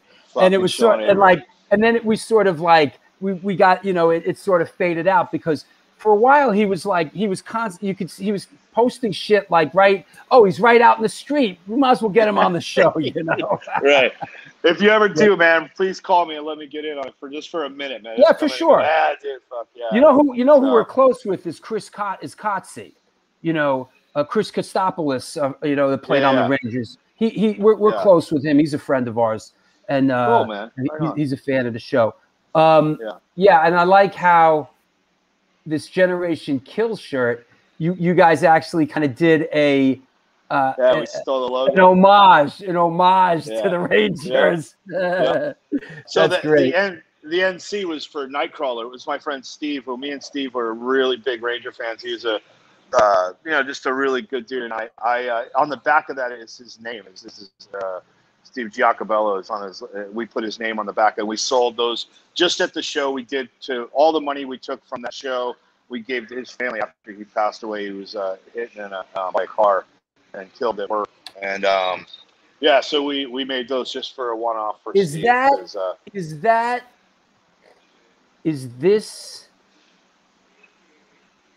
This is one of Steven Messina's photos, I believe. Is that him? That's Steve. That's Steve, man. Yeah. Yep. He was yeah, really there it is. Yeah, friend, we got it, Steve. Yep. He was a really good friend, and I love that guy. I miss him. It was recently it was his birthday, and I have a picture of him on my fridge, and I think about him all the time. And I miss him so much because we would call each other during hockey games and yell at the TV together and be on the phone through the whole game, and just yeah, I mean, he was would that be a Leach jersey he's wearing or a Messier jersey? I think that was actually a Callahan jersey. There you go. Because he was. I don't remember. I know that I have like 50 jerseys, and I know that he did too. He actually went to I still have it. He went to the Philadelphia Ranger game, the outdoor game in Philly when the Rangers won in overtime, and he brought me back, and I still have it. And I don't wear it that often. I only wear it on special occasions because I don't want anything bad to happen to it. And but he gave me a jersey that's on my wall. I don't wear it. It's on my wall. He gave me a Lundqvist jersey, and he was just a fucking great guy, man. It's just that's cool, man. You know. Oh, you know what? Let's put up a couple of pictures because and let's just talk about it a little bit, okay? What's happening here, man? That's me and Jeff Hanneman, man. I was a tech for Exodus on that tour, and we went and saw Slayer on a night off. And I had a fucking mohawk, and I just come off another tour, and me and Jeff were hanging out, and and he was a good dude. Actually, the last time I saw Jeff was we were in France. We opened up for Slayer in France, and I looked over side of the stage, and he was watching, beer in his hand. He was like fucking just it was, and that's my last memory of Jeff and of that. Good dude, man. Good guy. Steven Messina just sent me this photo, which is fucking great. Hold on. Which answers the question. I see some of our other friends in this photo of him wearing that jersey, and it turns out that it was a Messier jersey. Yeah. There it is. Oh, okay. All right. There's our friend JoJo, and I guess that was a mess. That one was a Messier jersey. Yeah, it was That's at the awesome. Anthrax show. Yeah. But he had probably 100 jerseys. He wore a different one every time I fucking saw him.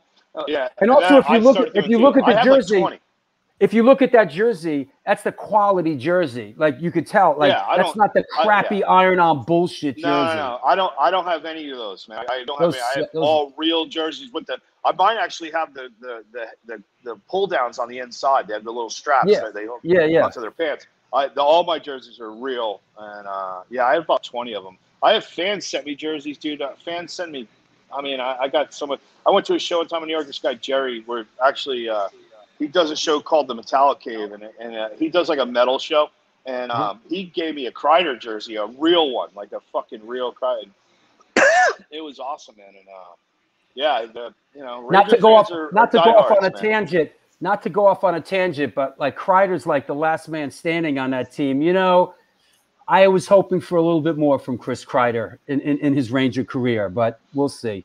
Me too, man. You know what it is, man? He's up and down. He plays like a motherfucker, and then he just disappears. And then he plays like a motherfucker, and he disappears. And it's frustrating to watch, but he is a voice in the room that kind of, I wish he would. I wish they would just name a captain already and let somebody lead that fucking team. There you go. But he actually said he didn't want it. But anyway, let's talk about your collaboration with DMC from Run DMC, a guy that I've worked with a bunch of times, and I know. Is this Fragile Mortals right here? Yeah, that was. Tell us about it. So, I met Daryl at Rock on the Range. He saw us play, and he was a fan. He was like, "Oh, you're awesome, man." We had a little conversation. I'm from, I said I grew up in Astoria. I lived there for a while, and I'm from Hollis. I'm like, I know who the fuck I know all about you, man. And so, so we hit it off, and then a week later, he hit me up. He goes, "Dude, I heard this song Carney Love You did on your new record," and he goes, "I want to write a record with you. I'm doing a solo record. Will you write a song with me?" And I was like, "Absolutely." And I said, "I got an idea. It's about a song about a lot lizard." He goes, "What's a lot lizard?" I go, "That's a hooker that works at just truck stops." And he goes, "Okay, I'm in." And so the way it went down was I had Generation Kill had written music just for this. And I had written lyrics, and I was going to fly to New York and do the vocals with him at a studio. And he didn't know what I was going to write about, and I didn't know what he was going to write about. All we had was the idea. Right and on. We just did the song Lot Lizard, which is it's my favorite song on the record that we did. It was fucking brilliant. And what was great was we didn't know what each other were going to do, and it worked out fucking awesome. And then that led to, hey, let's do another song, and let's do another song. And the next thing you know, we had like 10 songs, and then it just kind of we just kind of put it out. And, Daryl being in the Rock and Roll Hall of Fame and being who he is, he's surrounded by people who protect him and have like a business thing. So the record kind of was just more like fun for him, and it was fun for me to do, was to kind of we just liked each other. It was like we had a friendship, and we just made some music together and put it out there for the world. It's out there on YouTube for free. You can go ahead and just listen to it, and it's a fun record.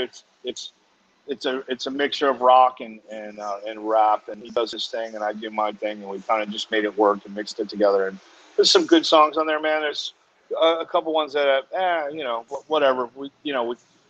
I think if we had stick with 4 songs, we would have been fine. But we got greedy and we kept doing it. And as we sometimes less is more. Sometimes less is more, right? And we both laugh about it. We're like, yeah, we should have just done 4 songs. Would have been great. Just put it on. But anyway, man, Daryl is it's a great human being, and I actually talked to him last week, and I've worked with him. I've worked with him a couple of times through the years. This is the last time I worked with him, right before the pandemic. Somebody was bringing back those glasses, those. They're Black Flies did. Yeah, well, not Black Flies. They're not Cassell's, but and I worked on that. But of course, I have a Run DMC Gold record on my wall from when I did the produced the video for them, and you know, and I told them like what's really a good one is I worked on that. There's a promo that you could see on YouTube for the Run DMC Beastie Boys Together Forever tour. And I worked on that shoot with my brother. We were like PAs or something. And no shit. Wow. Yeah, and we all like hung out at his mother's house in the basement, and like it was a whole day hanging out with those guys. So I've worked with him a couple times. He's a good dude, and I know Bam, his manager Eric, and that whole squad, you know. So I went out. I was in Vegas, and I went and saw Penn and Teller, and then after the show, you can meet those guys, and I said hi to Teller, and then I walked over to Penn. I was like, "Hey man, I just did a record with Daryl." It was like Daryl McDaniels? And I'm like, yeah, no shit. And we had this great conversation about him because he was in their first video, and you know, so it was. Oh yeah, of course, right. No, that's right. Everybody loves Daryl. It's tricky, right? Tricky. There you go. Mm-hmm. That's the tie-in. Yeah. It's tricky to rock a ride. That was a great video, man. That's Penn and Teller were doing the 3-card Monte outside the thing, and then they come up there. Yeah. And at the end, they get in the helicopter. that was great. That was great. You know, working with them back when I was in the golden age of music videos was absolutely one of my like highlights. You know, like thinking back, like that was like working with Run DMC was big in my world. You know. Yeah, a couple years ago, Fragile Moros actually played with Run DMC. They did in Pennsylvania. We did a one-off show where we played on the 2 stages, and we played on one stage. And then we walked over and we watched Daryl do Run DMC after that. It was fucking phenomenal. They don't perform often, Run DMC anymore. They do big gigs only. Like they'll fly in and do they'll do like Pig Pop, and then that's it. And then you won't see them for a year. You know what I mean? It's, I think they're having like a pretty tumultuous relationship going on. It's been like that for a long time. He talked about it in his book. So we did a song for his book. We did a song called Suicide. He wrote a book called Not Kill Yourself. Hey, we got to shout out Dave. Whoa, got to shout out Dave Chivare. What's up, Dave? From El Nino. Hope things are going. Hope things are going well. I'm gonna take a minute here. It seems like we lost Rob for a second, so let me take advantage of this opportunity to do some sponsor stuff. How about this is the New York Hardcore Chronicles Live, and we are sponsored by New York Hardcore Comics, The Organic Grill, the Texas Silver Rush, Chain Reaction Records and Skateboards, DTFM Vinyl Distro, Chacho's Tacos, and of course, Generation Records. Since 1992, Generation Records has been a mainstay in the New York metropolitan area music scene. Today, they offer a diverse selection of new and used rock, jazz, indie, hip-hop, punk, hardcore, metal, blues, soundtrack, and reggae LPs, as well as T-shirts, posters, and other merchandise. They buy used record collections and music memorabilia and will pay you top dollar for them. House calls made for large collections in the tri-state area. Call or email generationrecords@gmail.com and follow them on Facebook or Instagram. Chain Reaction Records and Skateboards. Located in Lakewood, Colorado, is the Rocky Mountain headquarters for all things punk, hardcore, and metal. Established in 2014, they have the largest selection of records, CDs, shirts, stickers, patches, and accessories between Chicago and Los Angeles. From the pit to the ditch, they got your back. Get in touch with Josh and the rest of them at www.chainreactionrecords.com. That said, you know what? Here's a show that I want to mention. We just announced this the other day. Hey, it was announced the other day. What do you say? Mr. Vic Venom is coming on the show. Punk legend. Now, I don't use that term loosely. Vic Venom coming on the show. This guy has an incredible resume. Nausea, Sacrilege, Chaos UK, Reagan Youth, Hellbent, Coffin Daggers, and lately, DIY and Breed. So, this is Sunday, August 29th, Vic Venom. What you know about that? All right? We're still doing it over here at the New York Hardcore Chronicles Live. You know? Yep. There you go. Is that right? Shout out Sunday. Shout out the Yankees for blowing another game at Boston. Ridiculous. Okay. All right. Let's do this. Let's take some questions for our guest. Any kind of questions, music questions, car questions. Maybe you need some advice in your love life. Feel free. Let's ask Rob Dukes these questions. Sorry, man. I don't know what happened. We're having these crazy monsoon storms here. I don't know what happened. It just fucking cut off. Honestly, bro, we take it all in stride here. Oh, good, man. Good. We look forward to disasters at this point with this show. Seriously, it's like, okay, cool. Like, whatever, you know? Yeah. What was that? That picture that I put up before with you in front of the aircraft carrier. I like that shot. Wait, let me find it again. Yeah. We played on it. We did a show on that in Oakland. Oh, is that right? Yeah, we played on an aircraft carrier. Is that San Diego? No, it was Oakland, California. Oh, Oakland. Here it is. I got it. Yeah. Got to comment on the. You got to comment on the death. Someone commented on the Death Angel shirt. That got. They opened up for us. That's why I was wearing it. Is that what that is? Contos says, is that the USS Hornet? Is that right? Yes, it was, man. Yeah. Contos knows. He's an Oakland guy. Yeah, he is an Oakland guy, man. Yeah. What's that stick he's been smoking? Oh, the Monte Cristo Havana. Yeah. Yep. Yeah. I'm sitting at the Yard Bar in Chandler, Arizona. It's this cool little cigar bar. It's called the Yard. It's like, I love this place, man. It's like a home away from home. And I thought you were home the whole time. No, man, I'm sitting at a bar all the time. Yeah, I came here early in the morning, smoke cigars, drink coffee. Yeah, it's Sunday, man. Go. Yeah, man. Yeah, I hear. Yeah. Okay, I'll try to translate this to the best of my abilities. Hey, Rob, thanks for the mention. Reference Belfast, a great memory. We talked about bikes that day, and I always wondered, did you keep that lovely Honda RC51?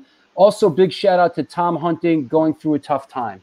Yeah, Tom Hunting's he went through chemo and had surgery last week to remove stomach cancer. They removed it successfully, and he's got a couple more treatments. I'm actually going up there next week to hang out with him, have dinner, and just shoot the shit. And Tom's a beautiful human being, and hopefully he's going to be fine, man. He's got a good fighting spirit. He's in good spirits when I talk to them, and great guy to tour with, one of my closest friends in the world, and he's the reason I was in Exodus, man. He was my biggest fan. He convinced Gary that this guy can do it. You know what I mean? And him and Rick were really between the three of them, and Jack too. But Tom was always a big fan of me personally as a singer and as a performer. The RC51, I actually sold that RC51 because it kept the electrical system kept. I had to replace the entire electrical system. So at some point I was like, you know what, I'm just gonna get another one. So I ended up buying an FJR 1300 right now, which is a sport tour, real fast, comfortable. I do real long distance rides on it. I rode from here to San Francisco and back on it in a couple of days, and had a blast. I always go up to like Grand Canyon and Monument Valley and Mount Zion and do like the Southwest on that bike a lot. I go to Bisbee all the time, hang out with Doug Stanhope, and then I eventually want to get another RC, but I just right now I'm trying to finish my vet, and then I'm gonna try and purchase I'm looking for like a mid 2000s Corvette, like a 2006, 2009. One of those. That's kind of like in the works right now. What I'm trying to do. Right on. Here's one from our resident historian Chucky Brown, the singer for Crazy Eddie. On the Exodus album Exhibit B, The Human Condition, did he and Lee Altus from Exodus and Heathen write The Ballad of Leonard and Charles? Is that a song about the serial killers Leonard Lake Hill and Charles Ing. Excuse me.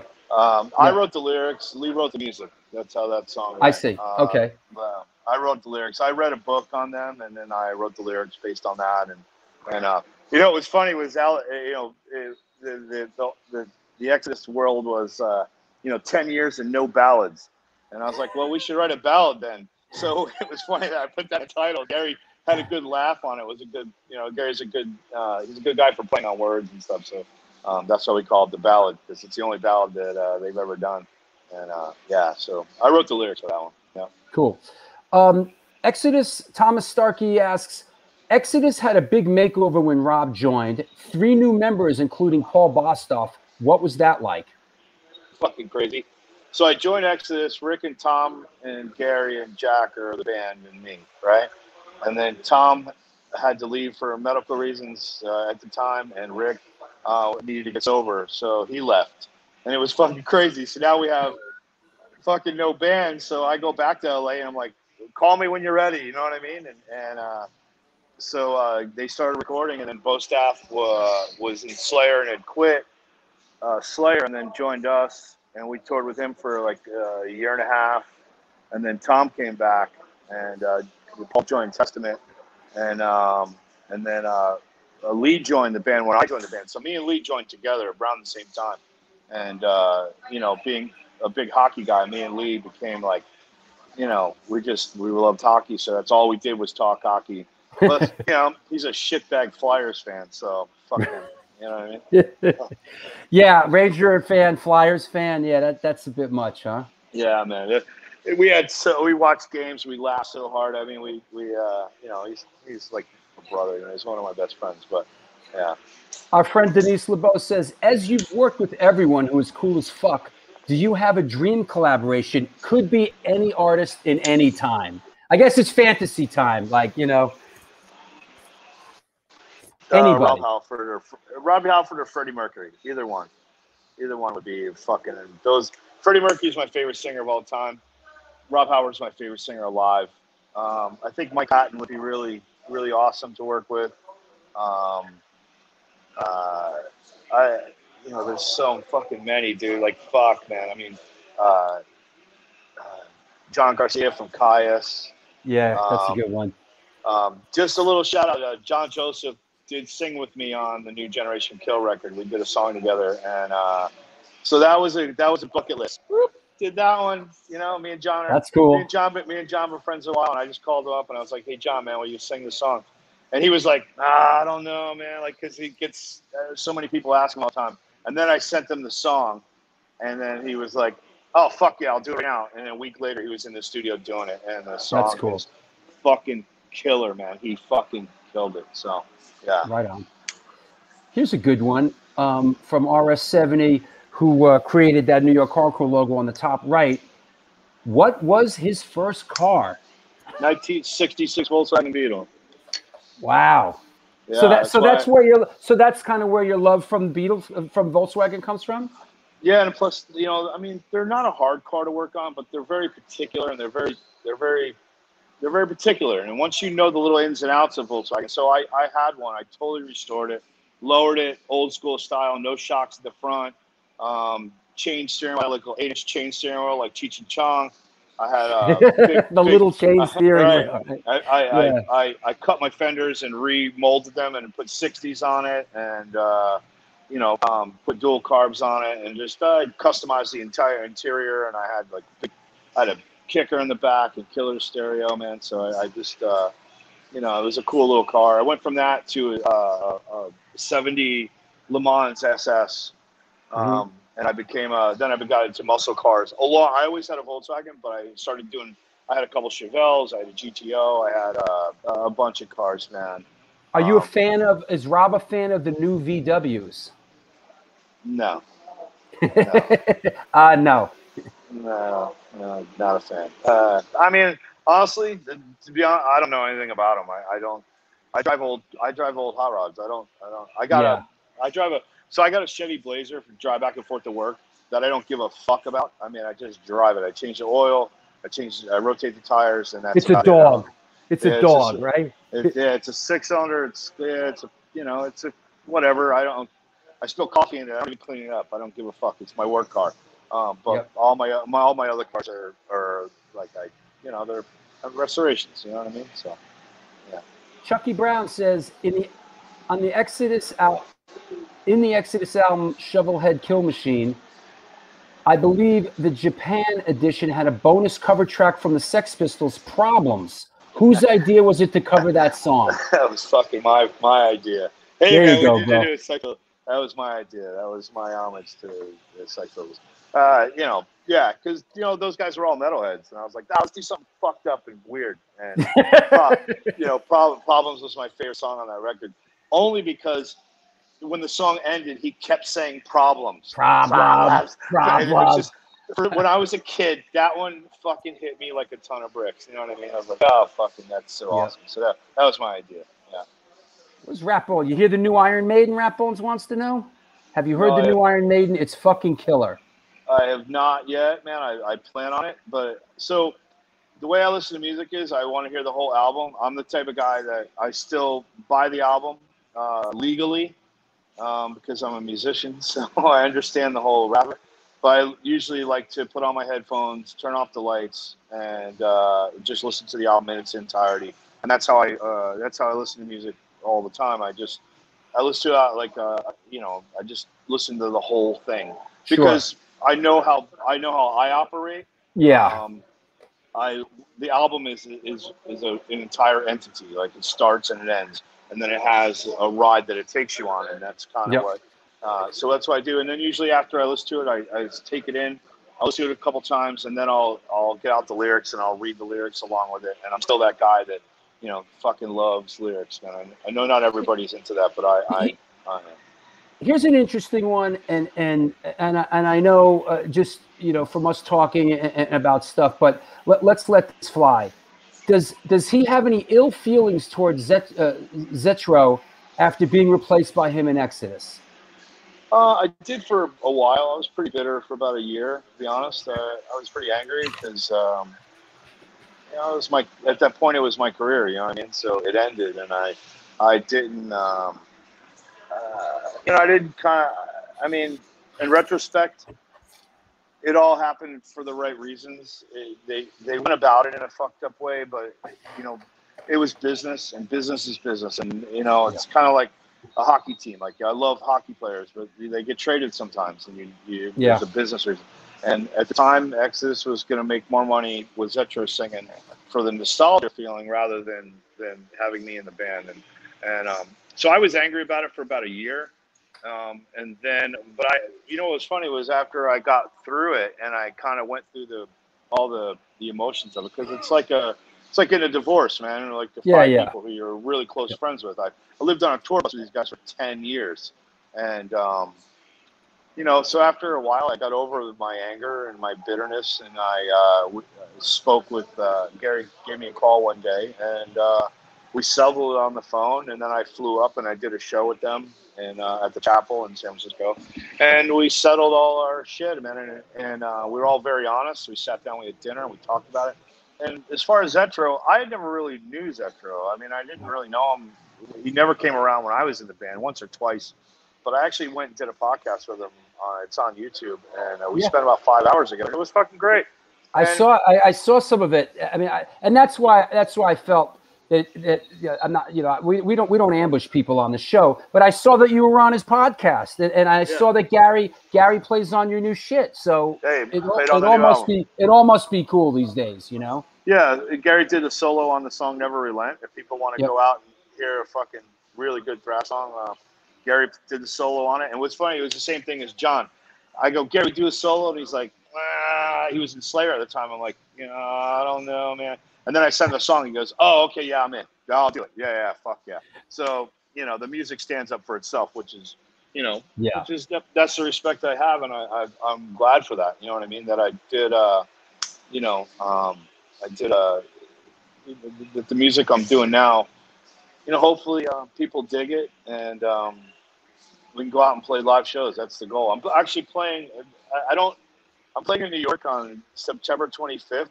Is that right? I don't know where though. I forget the name of the club. It's. All we got to do is ask people. Hey, where's Rob playing in September? You guys put it in the chat room. Yeah, I don't know where I'm playing, but if you, as many people, if you guys want to come out, man, we're gonna do a bunch of new shit, some old shit, some cool covers that we're not telling anybody we're doing. We're going to surprise people. And this is Generation Kill? Generation Kill, man. Yeah. Yeah. Yeah. So. Okay. Our good friend Walter Monster Ryan says, "Hey, Rob, what were you and Mark Osegueda? How do you pronounce that? Osegueda? Mm-hmm.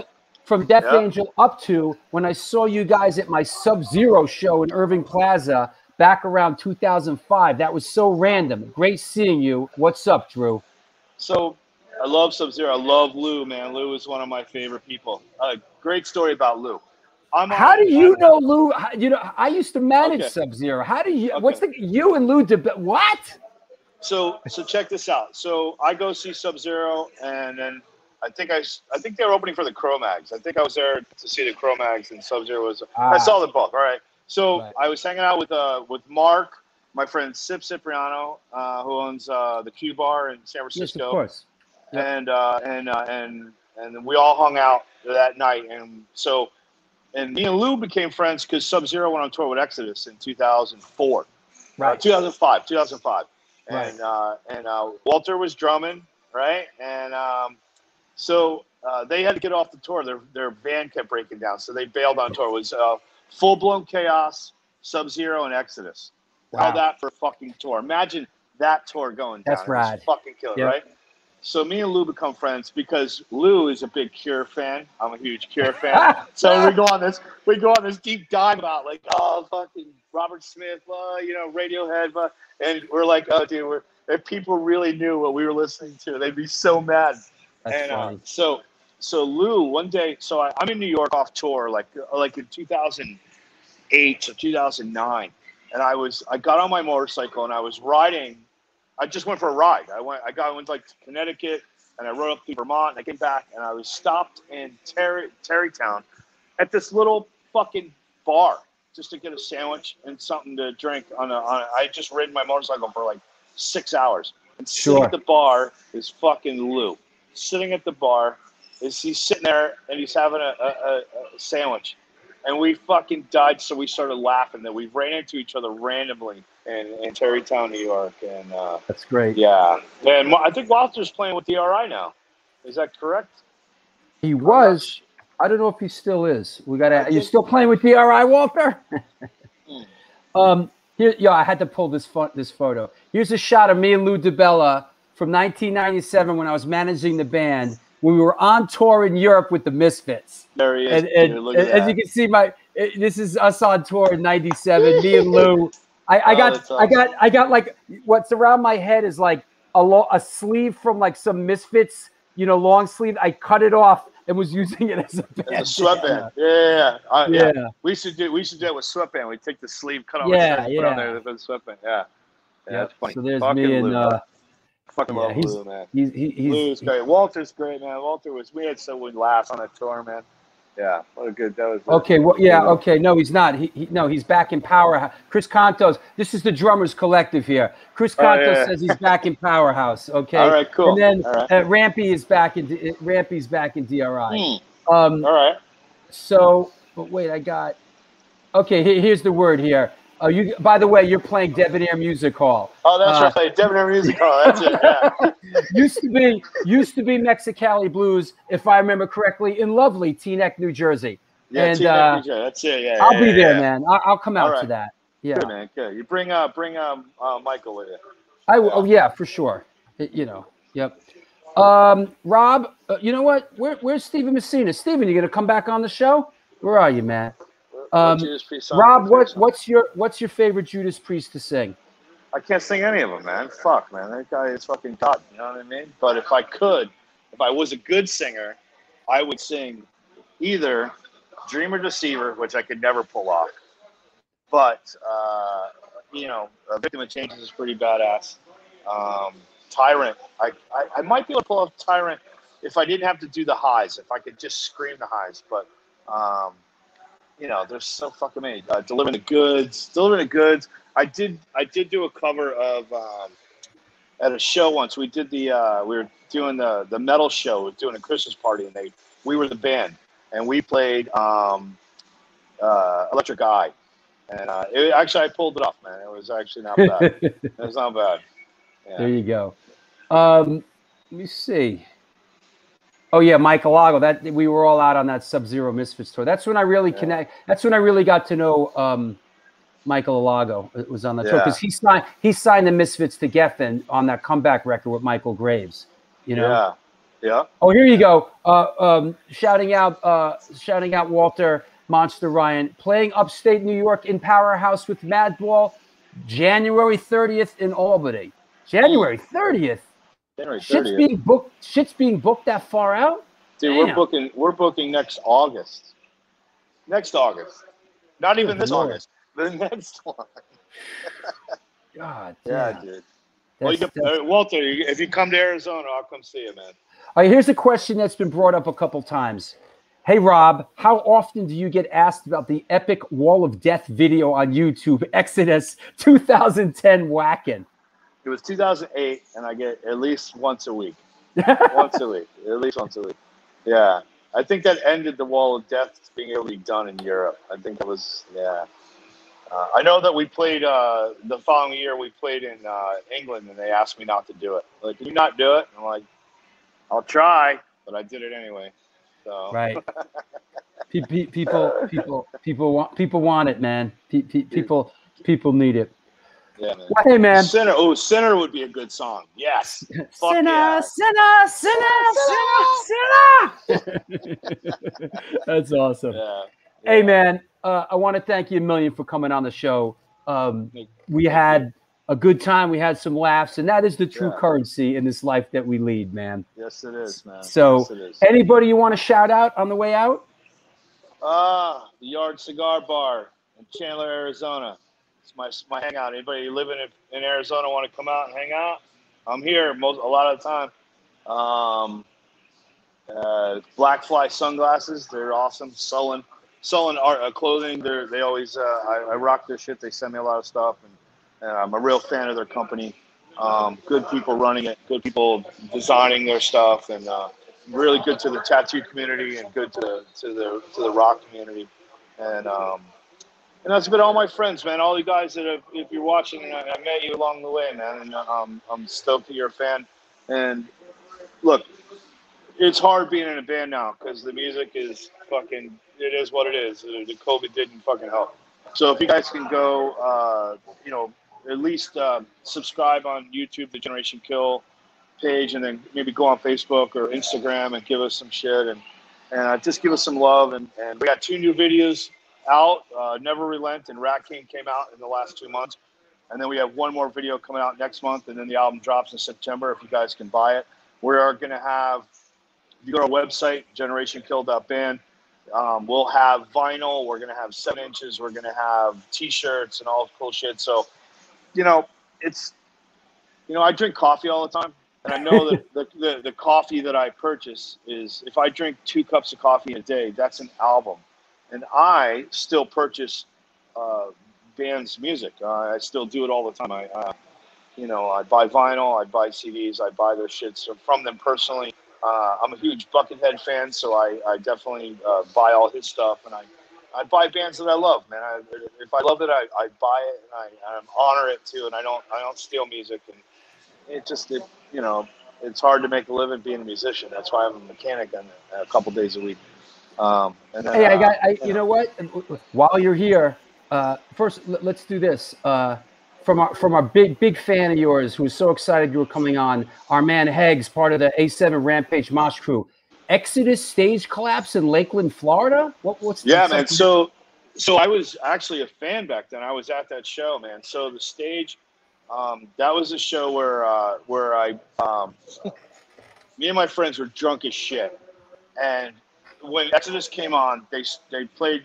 They were on the. I think it was a Fabulous. It was Celtic Frost, Exodus, and Anthrax. And when they played Bonded, the whole fucking place just fucking went forward, and the barrier collapsed.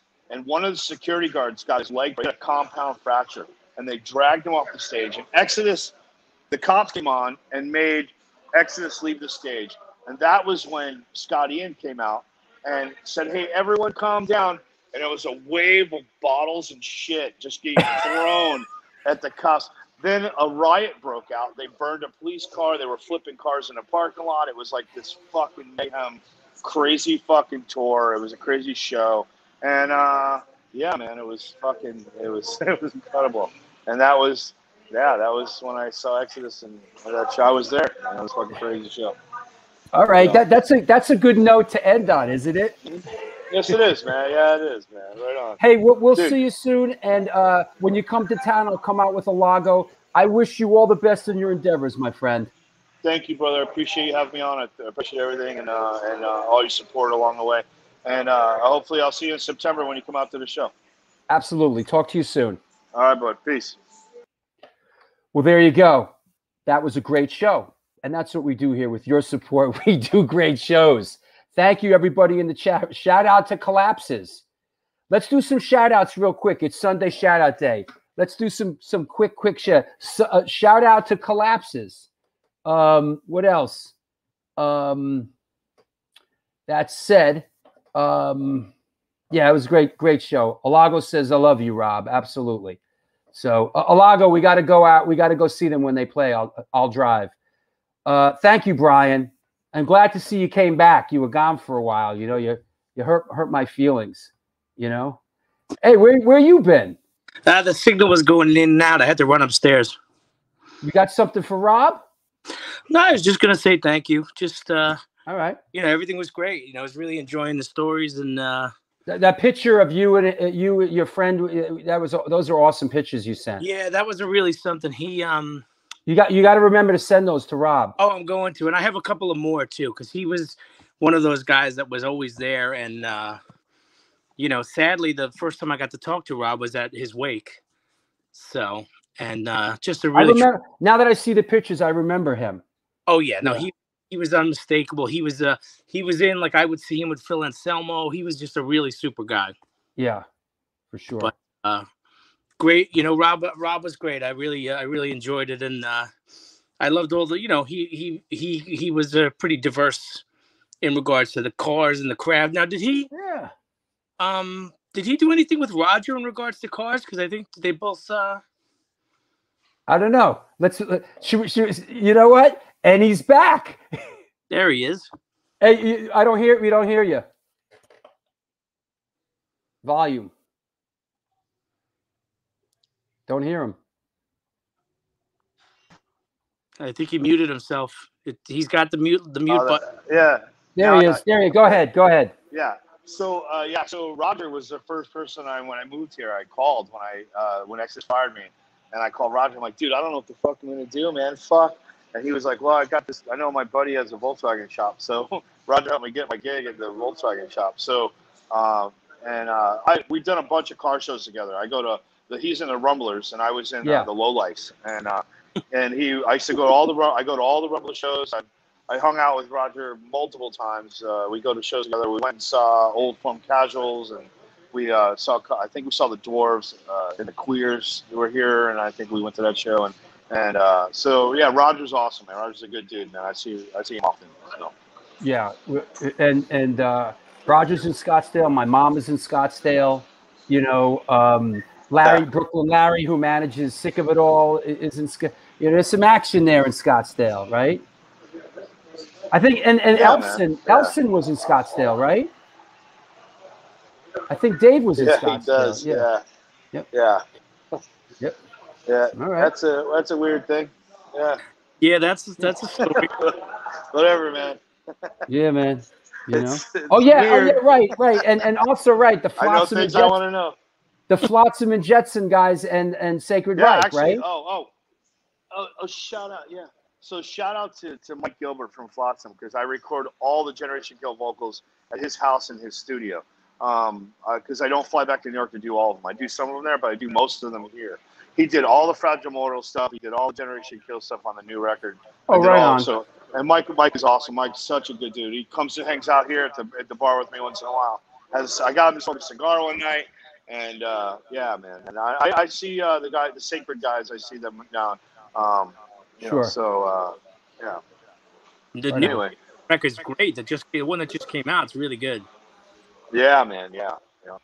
Yeah. Right. I like those guys a lot. All right, you guys. All Well, right. thanks again, Steven, Rob. I'll talk to you guys soon. Rob, it's a pleasure. All right, man. Well, once again, this was the New York Hardcore Chronicles Live, and we are sponsored by New York Hardcore Comics, The Organic Grill, The Texas Silverus, Chain, Reaction Records and Skateboards, DTFM Vinyl Distro, Chacho's Tacos, and Generation Records. Thanks a lot, everybody. Hey, there's the PayPal address. Who was that? Wait, what did I see? Where did I see that? Whoa. Is that right, Dillinger Fan 1? Are you going to become a patron? Come on, man. Jump in the pool, bro. There it is. There's the address. Become a patron. Support the show. Cool stuff on Patreon. You know, this is a great community. Rob Ewells, what's up? Can't wait to see Generation Kill in Teaneck. Yeah, I've been to that place. Right in suburban Teaneck.